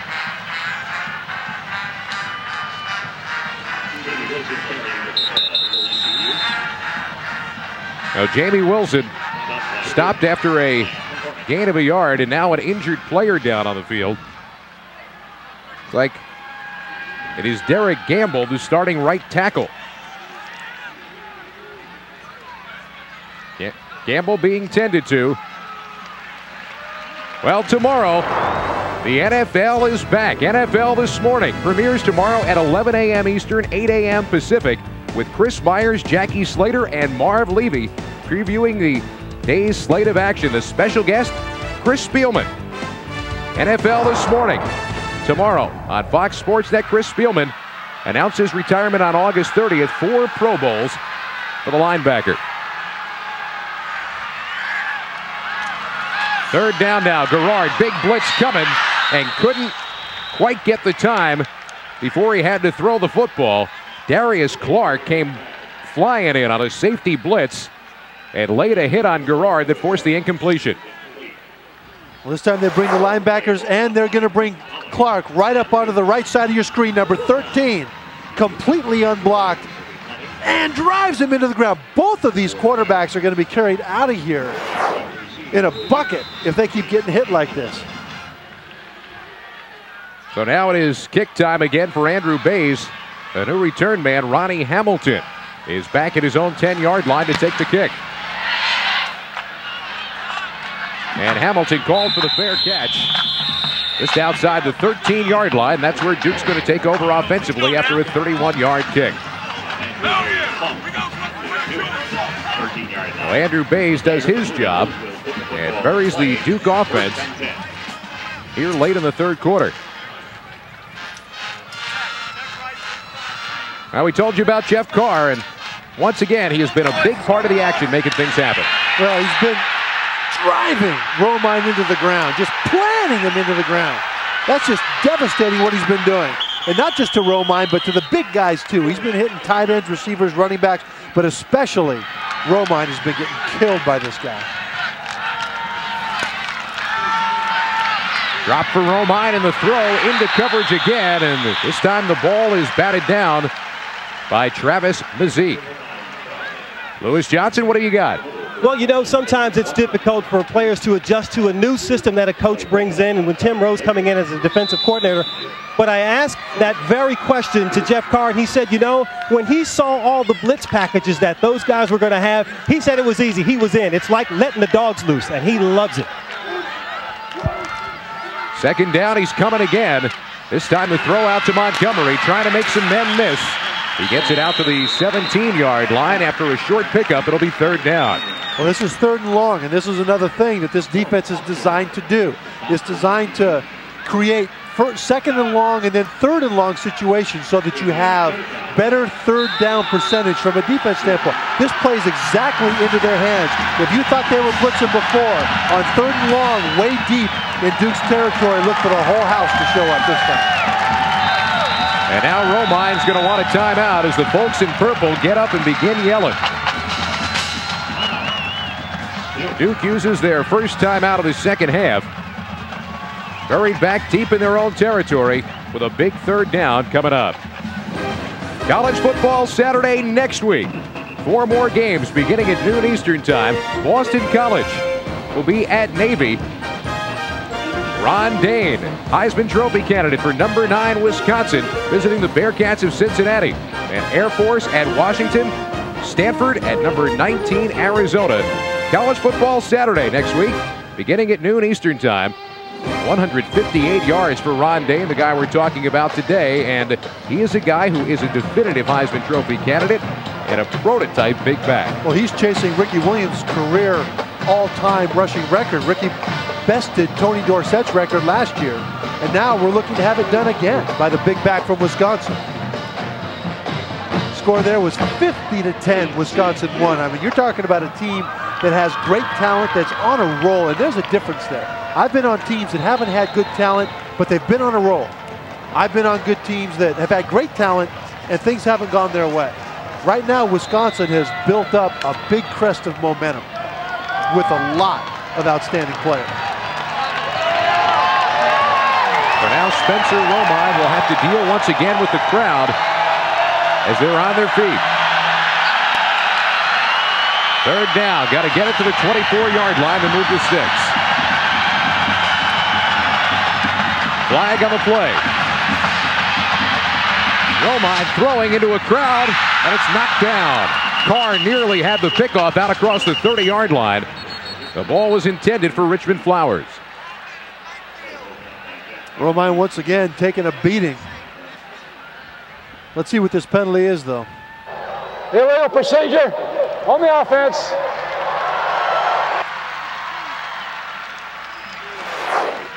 Let's see who hits Romine this time around.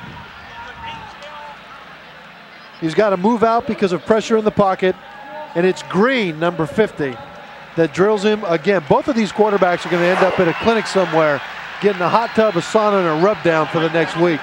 Because, you know, the cumulative effect of that kind of pounding on your body isn't really fully felt, Scott, until about 2 days later. And believe me, you can't sleep at night because everywhere you roll over, something new hurts. That's why they only play this game once a week. The kick by Morton, and it's a good one. Stokes backed up all the way to his 28-yard line. Now trying to get a head of steam up as he gets across the 40 and out to the 41. 55 yards on the punt from Brian Morton. Well, this, as we said, is a game that they play once a week. However, big time of the year for the game they play almost every day. Yankees and Indians, Cubs, Reds. Baseball Thursday on Fox Sports Net. Beginning at 7, the Indians and Yankees battling for the home field advantage. And, of course, the Cubs, that's Sammy Sosa, trying to break the one-year-old 70 home run mark in Major League Baseball. Last season with 66 of them. This year with 59. And he is on a pace for 67. We'll see if Sammy continues to get hot. Yankees were losers 11-10 today at the hands of the Boston Red Sox. They are in a fight with the Indians for the best record in the American League. And now East Carolina has called for a timeout as David Garrard is going to go to the sidelines to talk it over.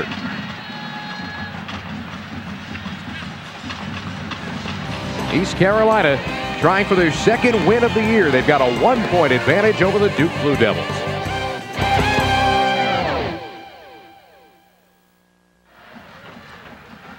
Late third quarter and an advantage for East Carolina playing here at home in their home opener at Dowdy-Ficklin Stadium. The fans haven't had too much to enjoy in the second half, as in this second half they've kind of sputtered.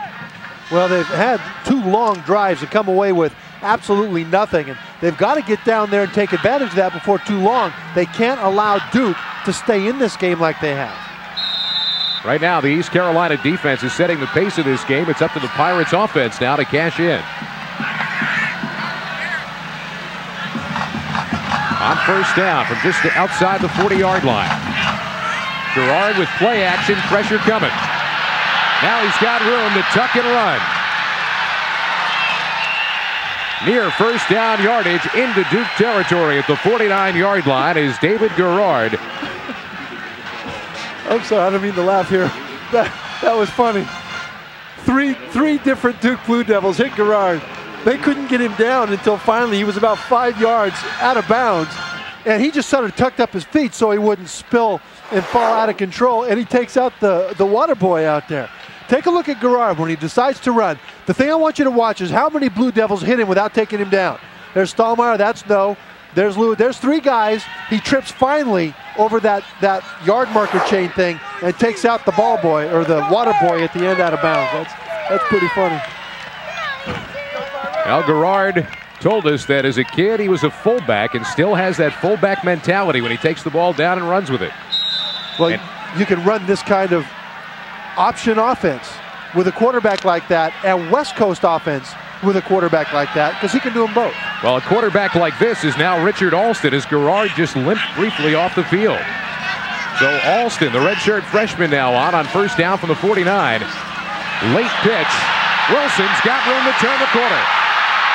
Now cutting it back. Did he get the block? He tripped and fell. But big yardage down inside the Duke 25-yard line. A 26-yard pickup.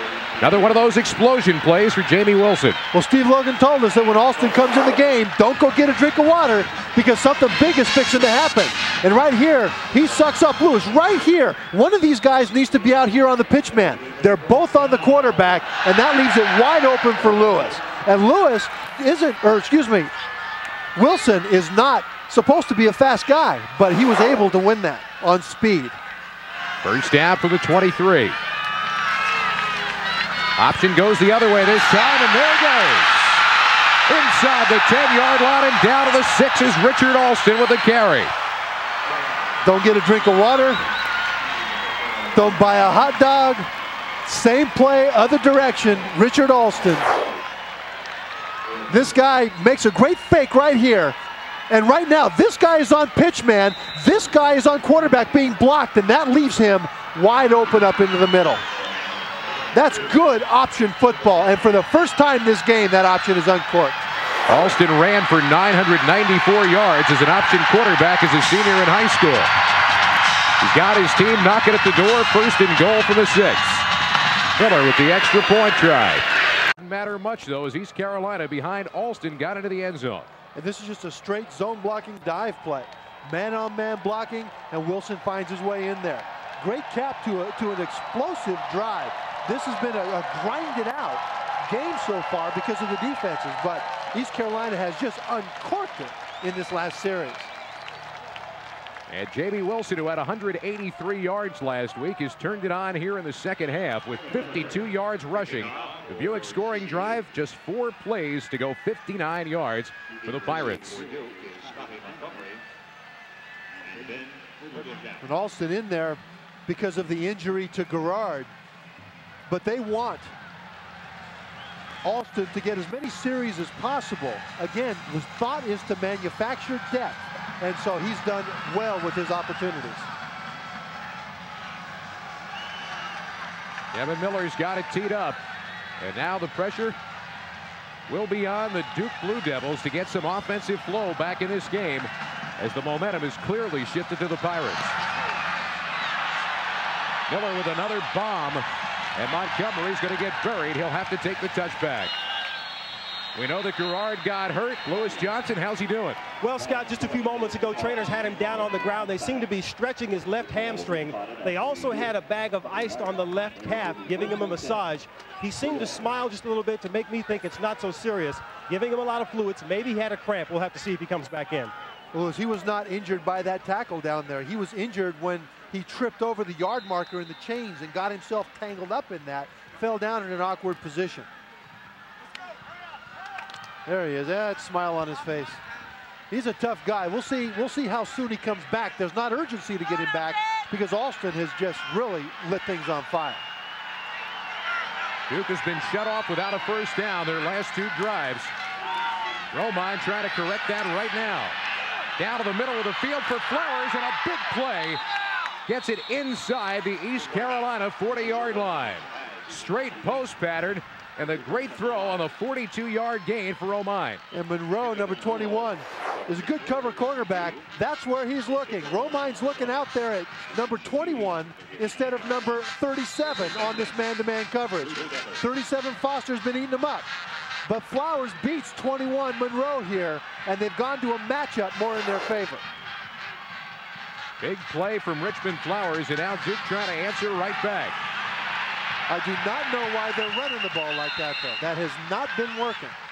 B.J. Hill turned off right at the line of scrimmage, maybe a gain of a half yard.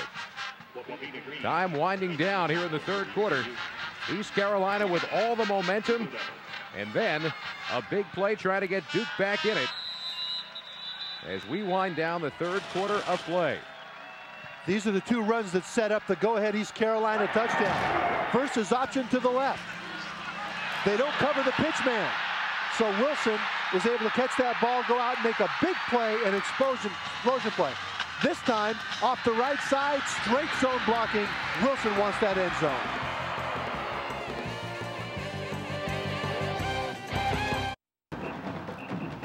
College football Saturday on Fox Sports Net.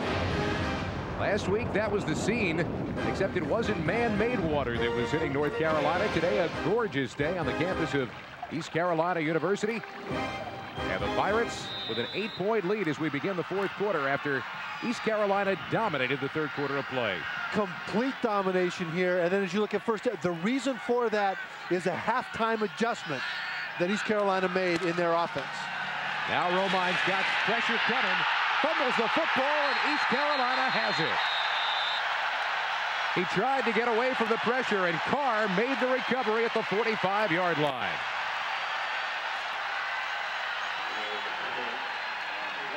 Well, that's Williamson and Howell on the pressure. These halftime adjustments have paid off. There wasn't any film on Duke, especially on their offense, coming into this game. Number 30, Williamson, is the one that strips that football so Carr can jump on it. And that adjustment made it halftime as to how to attack this Duke offense that they had not seen on film before this, pays off in a turnover. Carr told us, I want to be the guy making the big plays. Well, there's a recovery there. A lot of turnovers in this one thus far. Gerard back in, going deep downfield. Chappell makes the catch. Home run ball to Chappell just inside the 12-yard line. A 43-yard pickup.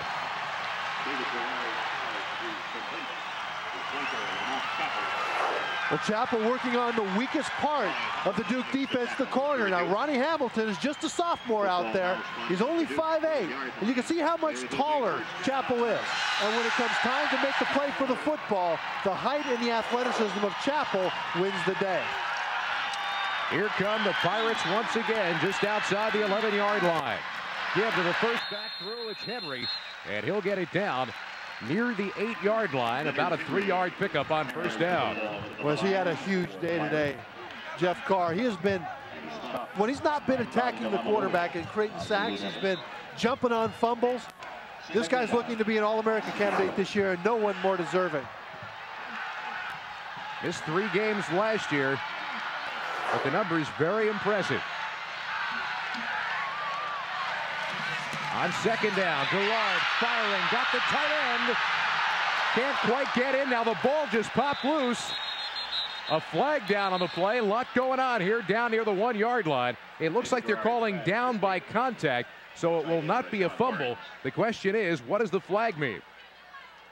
Flag down on the play.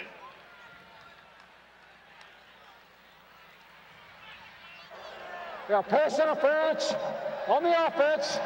15-yard penalty from the previous spot. You look at the fire that East Carolina came out with in the second half, and you got to attribute that to Steve Logan at halftime, lighting it under those guys. This kind of a penalty will just light him on fire even more. Look at this effort by Burns to push into the end zone. And that guy that he just pushed, number 45, is DeLamielleure. That is not an easy guy to drive back over the goal line. It's too bad that that's nullified by this penalty, because that's an outstanding individual effort by Burns. And you saw clearly that his knee was down as DeLamielleure pulled the ball free. The pass interference call is going to knock Garrard and East Carolina back to the 23-yard line.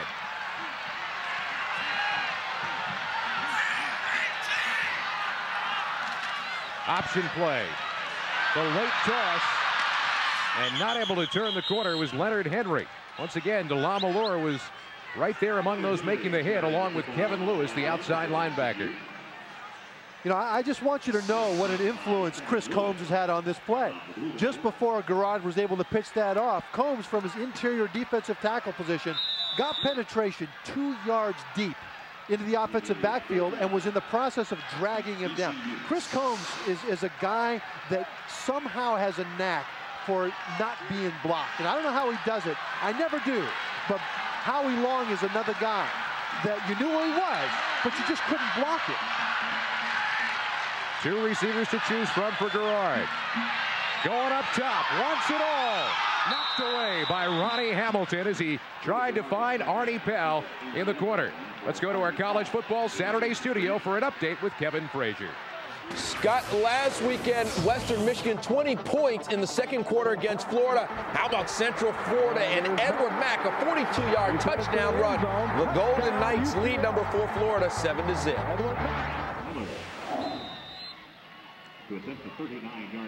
Now, right now, good start for Central Florida against Steve Spurrier and the Florida Gators. East Carolina now going to have to settle for a field goal attempt of 38 yards. Once again, it has the distance, and it's good for Kevin Miller. Now an 11-point lead, as Miller says. Looks like a made field goal regardless of how far it got over the crossbar by.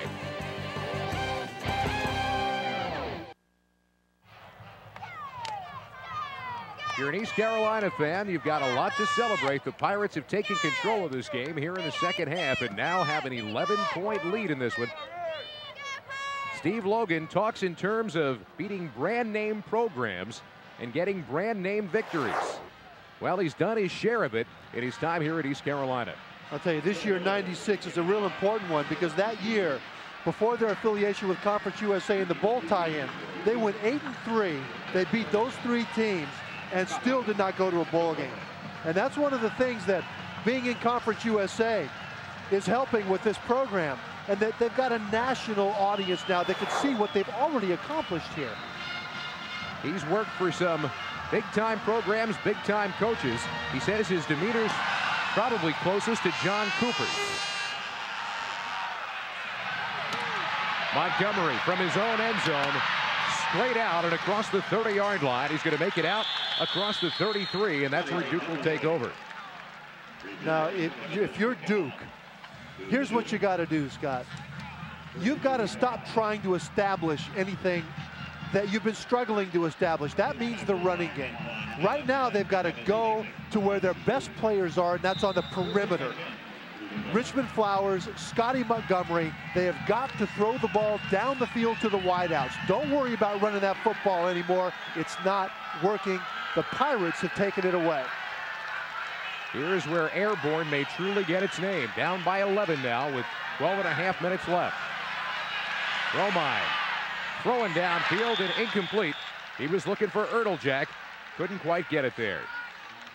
This is College Football Saturday on Fox Sports Net. Coming up next, the in-state rivalry, Iowa and Iowa State. Then later on, out to the Pac-10, Washington State against Stanford, 10:15 Eastern, 7:15 Pacific. Check your local listings as College Football Saturday continues on Fox Sports Net.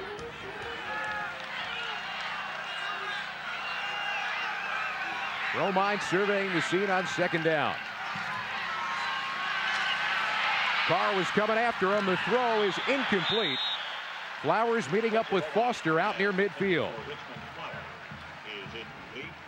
Well, Carr's just going to blitz around on a wing stun around the outside. Williamson is going to come from here inside. Carr's going to replace him around the outside, and he's going to get chipped off by the blocking back. If not, that's Pierce on a nice block on Carr. Saved his quarterback from another shot to the ribs. Carr is just everywhere, just like Combs on Duke's defense. If you don't watch for where this guy is, you won't have to ask, because he will be with his leg in your pants. ECU trying to create another 3 and out. The big blitz coming. Carr chasing. The throw is there, but not enough for the first down. Out across the 38-yard line. Once again, Romine was running for his life as he found Epperson. And Carr is coming through here, understand, in maximum protection. They're keeping 7 guys in the block, and here comes Carr. He comes around and finds a spot where there is no blocker. Oh my goodness. Carr doesn't hit him, but Ivan Butler. Ivan Butler. And look at this position. That position is known as the cockroach, when you've got both hands and feet up in the air like that. One time again for Morton. And the fair catch called for by Stokes out across the 31-yard line. 11 minutes, 39 seconds left to go. A 36-yard kick. East Carolina takes over again.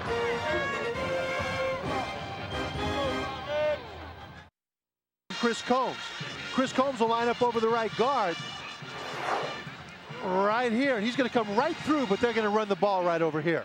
That's pretty good game plan. If you can't block them, run away from them. And there's the hole.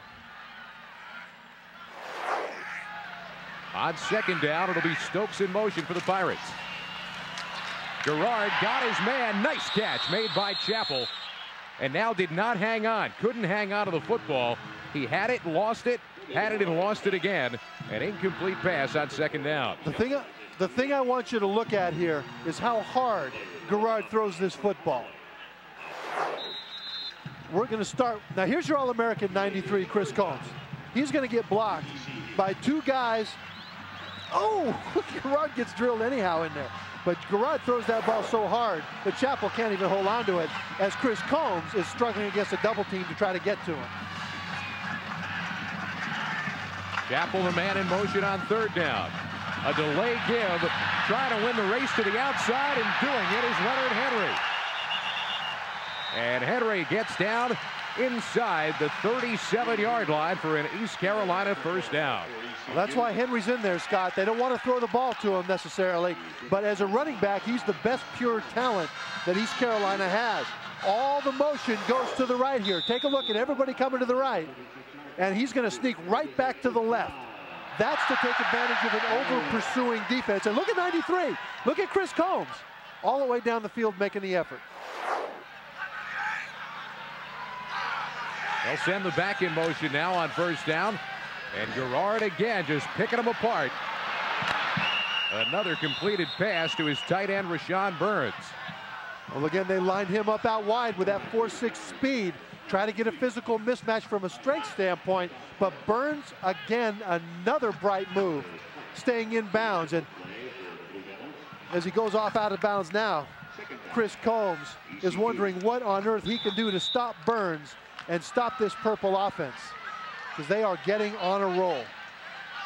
The Duke defense has been on the field for an awful long time here in the second half.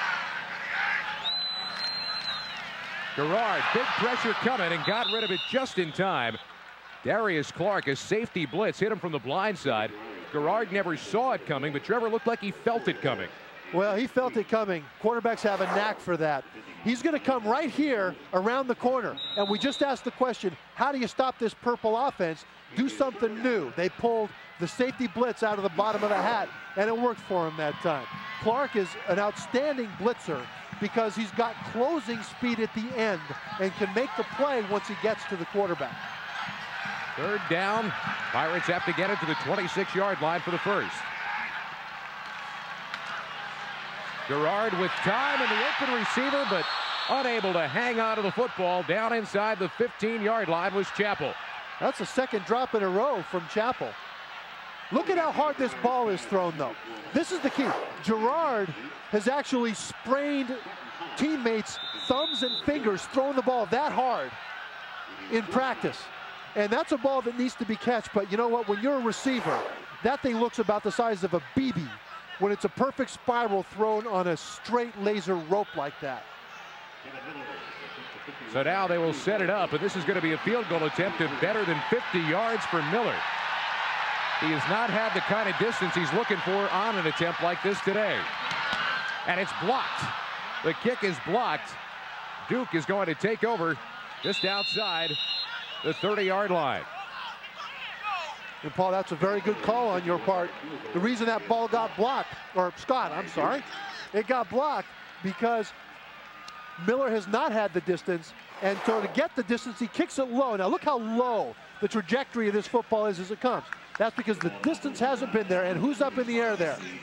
Looked like Nate Krill. Number 83, big 6'8", Nate Krill. Look how low the ball comes out, though. That's why that gets blocked.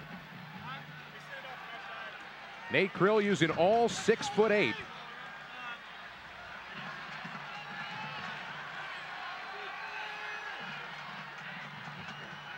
So now on first down, Duke will try to get something going. They go back to the ground, and Hill is caught from behind at the 35-yard line after a 4-yard pickup on first down.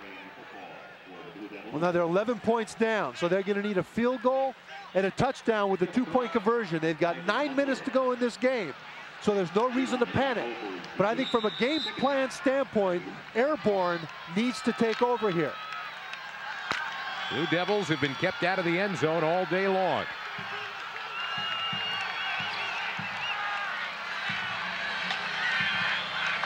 On second down, Romine with pressure, throws incomplete.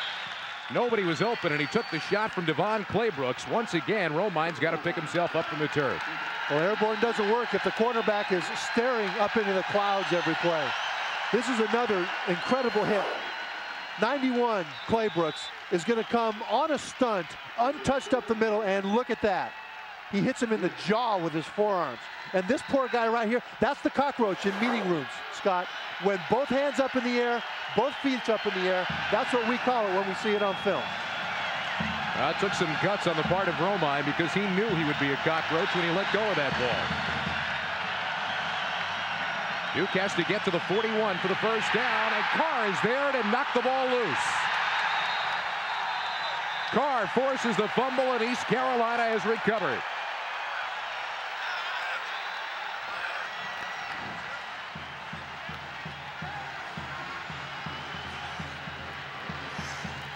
Here's what the quarterback looks at when he sees all these people blitzing through. Romine's trying to look down the field, but Carr hits him in the back of the head. And look at the head snap again, Scott. And he drives him. That patented Jeff Carr drive the quarterback into the ground, hands and feet up in the air with the quarterback in the block. Now here he comes. Take a look, right up the middle, and watch him drive him into the ground. Drives him into the ground. And look where he ends up on his back. That is a patented Carr move right there. You know, you talk about counting pancakes for offensive linemen. You talk about counting sacks for defensive linemen. I think for Carr, you ought to count cockroaches, where how many guys he hits end up on their back with their hands and feet up in the air. Now that's one of them coming off the field right now. Romine apparently is okay, but Carr forces the fumble. And now the ball at the 27-yard line. 3 sacks this season. Good play in the backfield by DeLamalure on first down as he stops Jamie Wilson. And right now, as Romine gets tended to, the clock a big problem for Duke, trailing by 11. It is, and Romine's the guy that's got what semblance of rhythm there is in there. We don't know what they're working on there, but it looks like it might be a hand or something. They've got to put in backup Bobby Campbell if he's not able to go, and Campbell is cold on that sideline right now. Gerard takes some time to check off at the line of scrimmage. The option play again. Late pitch this time. And Wilson drives ahead, a flag on the play as he's herded out of bounds inside the 25-yard line.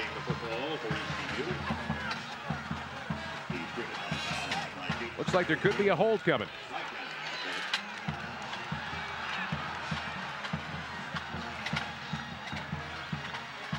How calm can Gerard possibly be? We've seen him do the fake on the option take the ball in, tuck it, and turn up to run. This time he fakes it on that option, Scott. And when the defense doesn't bite the fake, he waits for a second and then throws it back out. Holding on the offense, 10 yards, into the run, repeat second down. And that's a terrible thing to have happen to such an outstanding personal play. 5 turnovers today for the Blue Devils. Spencer Romine has got 3 interceptions, 2 fumbles, and you know what? I do not blame him because there was not an interception that he wasn't being hit in the ribs, and there was not a fumble where he should not have had help from his blockers. Second down once again. Gerard flips it out, but not a whole lot of room there this time to create for Bobby Weaver on his second catch of the day. Eric Jones there to make the hit from the Duke secondary. And the Blue Devils trying to hold fast here with the ball outside their 35-yard line. Scott, you can see a different feel now coming over each sideline. East Carolina is starting to walk slowly as they go around with an air of confidence, an air that we've got this game under control physically and on the scoreboard. Duke, you can see him getting real antsy. They got to get it down to the 17-yard line for the first down as Gerard brings them up on third. Good throw down the middle, first down, yardage and more, and the tight end still on his feet. Rashawn Burns goes in from 35 yards away.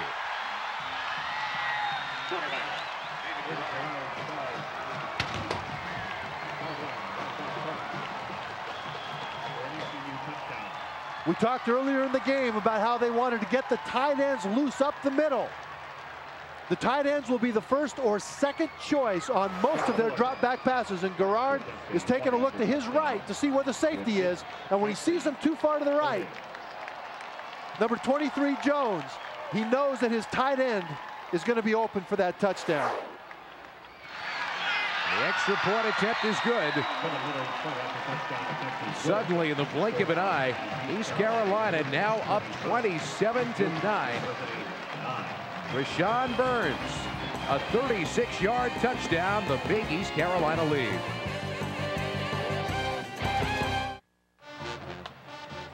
A young quarterback reading the defense. He looks over here and sees nothing here. He knows his tight end is going to run there. So as he goes back to pass, he takes the read and throws the ball to Burns. Now, right there, this is Eric Jones. He is not in position. That was the read that Gerard made to choose the tight end to throw the ball to on that. And for a young sophomore, that's great sophistication in knowing this offense. Now, Gerard has said that the new defense that East Carolina is running has helped him because they rotate a lot. He plays against them in practice every day. The Buick scoring drive, just 3 plays, 27 yards. Now Montgomery from his own 9-yard line.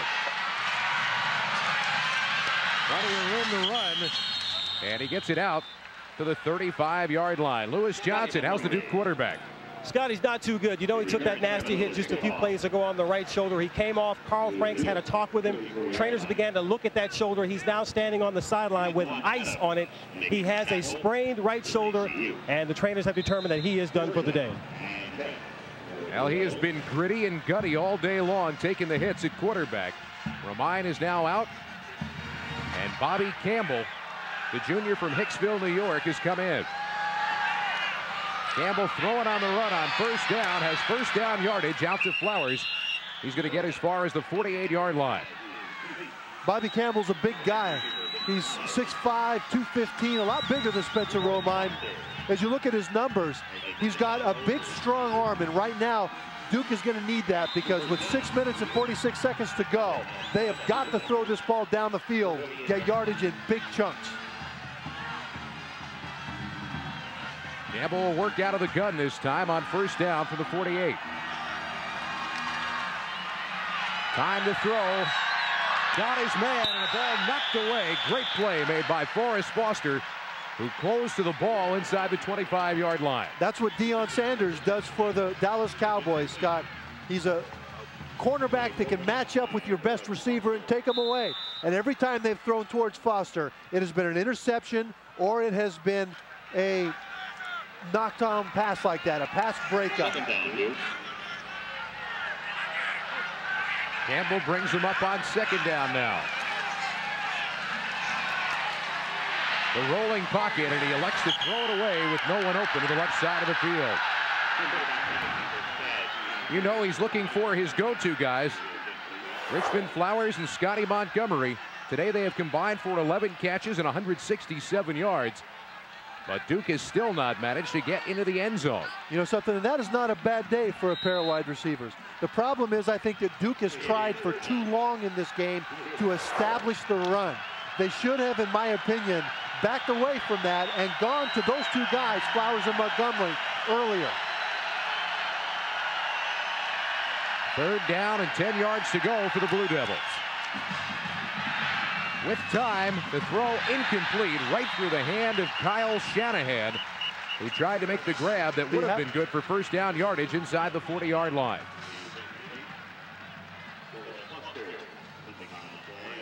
Kyle Shanahan, the son of Denver Broncos head coach Mike Shanahan, did get a hand on the ball thrown by Campbell. And now with fourth down and trailing this game by 18 points, no choice for the Blue Devils but to go for it. You move the pocket here. You roll out.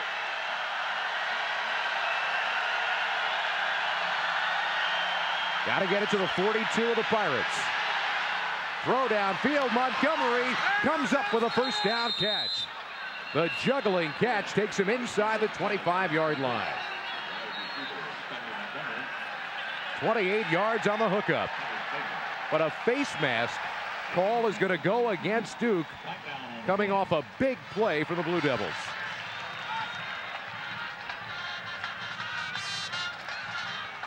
Scott, this is something that we talked about earlier, in that Duke, when they have had penalties, it has been at the worst possible moments after a long offensive gain. Now this one's going to hurt him. Personal foul, face mask on the offense, 15 yards, start of the foul, repeat fourth down. Carl Franks with some frustration. Let's see if we can see where that face mask occurs. Look at the face right there of Carr. The face right there of Carr gets jerked back around by White. You know something, there comes a time when you need to take a hold or a penalty to protect your quarterback, but not on fourth down or third down like that. Looked like Wes White was the guy who was hit for the penalty. And now Brian Morton gets away, another boomer. That's his nickname. And he sends East Carolina back to their own 26-yard line to begin the drive. Tuesday at 8 on Fox SportsNet. He was the NFL Comeback Player of the Year in '97, first-team All-Pro in '95. He invented and perfected the Lambeau Leap. Robert Brooks, the guest on Hardcore Football, Tuesday night at 8 on Fox SportsNet. 7 seasons with the Packers, 32 touchdowns. Announced his retirement earlier this summer.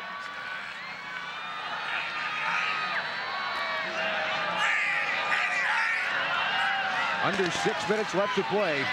And Garrard running the option again. Takes a shot. After a gain of about a yard. You can hear. Listen to the words, pull the ball out, pull the ball out. You can hear the defense of Duke. Now listen, I wouldn't say hit him, pull the ball out, listen to this. Pull the ball out, pull the ball out. And that hurts. Now that's what they need to do, create the turnover here by whatever way they can as time's getting short. Garrard trying to avoid the pressure of Combs. Just about out of real estate, and he elects to step out of bounds with a little bit of an assist from Mike Steinbaugh. That's frustration on Steinbaugh's part. Things have just not gone their way in this second half. Now here comes number 93 on the left of your screen. The problem is the quarterback Garrard can change direction faster than he can. So that makes you look bad. And that's not really fair to Combs out there, because he's being asked to chase a guy that, you know, he's not quick enough or agile enough to actually track down. Makes him look bad. But he has had, look at his jersey. See how dirty it is? He has had just an awesome performance today, Combs has. Third down and long now. And Garrard Avoids the pressure once again. Got some time now and got that big arm. Can he get it downfield? The leap and the incomplete pass as Eric Jones got back in time to knock it away from Arnie Powell. That was 60 yards in the air on his back foot. Look at Chris Combs' jersey. Look at all that. You don't even wash that jersey. You take it out back and you burn it and buy him a new one. And that's the badge of courage of a man who has been all over the field and will do what Vince Lombardi said about the man in the arena, that the man in the arena at the end of a victory, spent on the field, that's the greatest feeling you can have. But if they don't have the victory, it's very hollow. Looking increasingly like he's not going to have that victory today. A big rush, but they don't get at the punt. Jack going to try it from his 26-yard line, and he has herded out of bounds out at the 40. 4:53 left to go in this one. Our National Car Rental game summary now. Gerard with 263 passing yards and a couple of scores. Spencer Romine chased around all day, forced into 5 turnovers. And there you see Duke outscored by 17 points in the second half of this game. Outrushed 143 to -8 yards. That's domination at the line. Campbell looking downfield. Flowers beat his man and makes the catch. He had to come back for the ball. Flowers got behind Eric Hines down the left sideline, and he is down to the East Carolina 29-yard line. And that's what Campbell brings to it. He's got that big, strong arm with all that height and strength. He threw that ball off his back foot in the face of a blitz. Still got it down where it could be caught. 32-yard pickup on first down for the Blue Devils, who have to hurry now with under 5 minutes left. Campbell again. On the swing pass, that's Hill. And he's taken down by Anthony Adams, the redshirt freshman safety, before he could get up ahead of steam.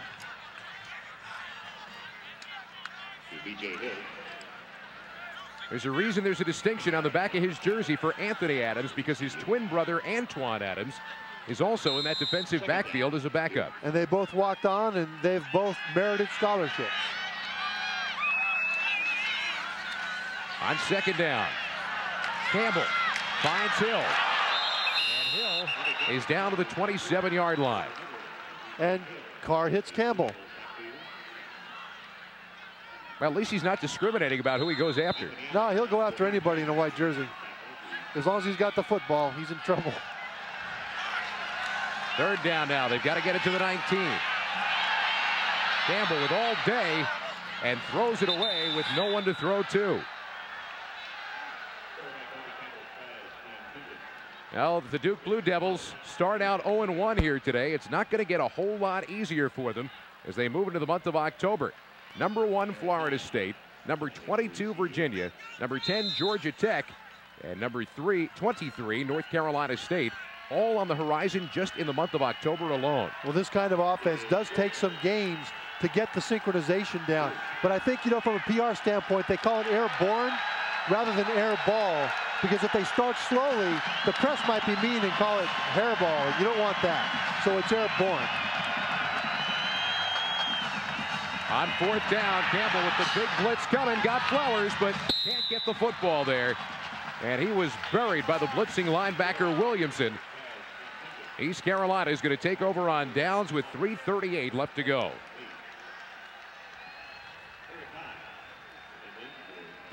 Sunday night at 9 on Fox SportsNet. Sammy Sosa goes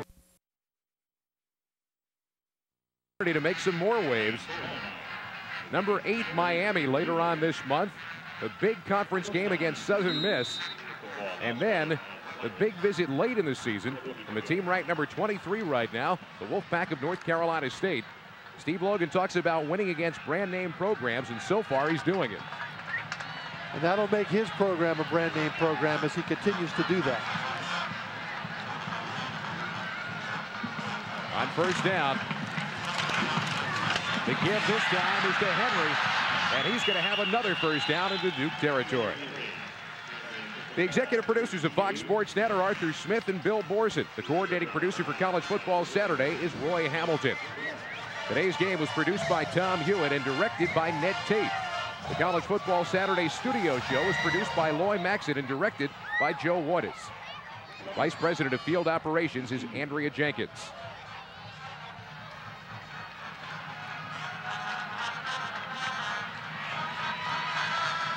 East Carolina big. Under 2.5 left.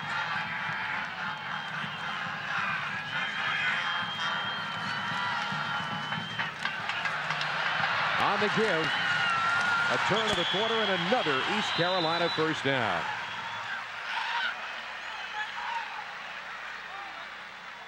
Krishan Gilliam carrying the football for ECU.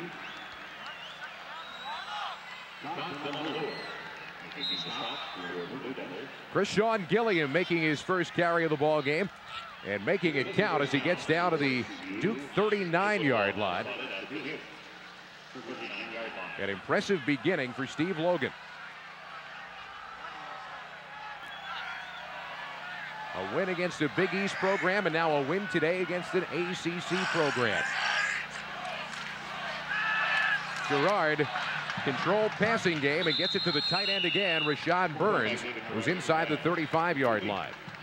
And beating teams against those two conferences has been something they've been doing for years. This program at East Carolina has put players into the pros. They've had a lot of guys that have been on watch lists for Outland Trophy, Butkus Award, all those different things. They've got good personnel, good continuity with Steve Logan, and now they're getting the exposure here that they really deserve.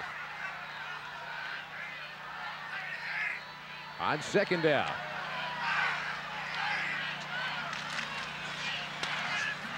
And once again, the give is straight ahead. Not a whole lot this time for Gilliam. Back to the 37-yard line as the clock now will wind under a minute left to play.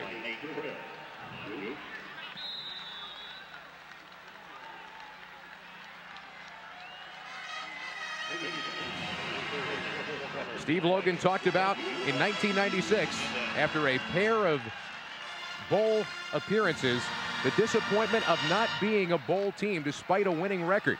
Well, so far he's off to a good start this year and trying to make it back to that bowl season.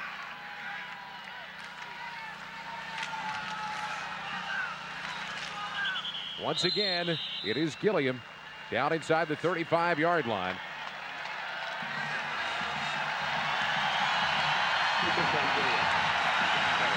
A standing ovation now for East Carolina. Pirate fans enjoying a big victory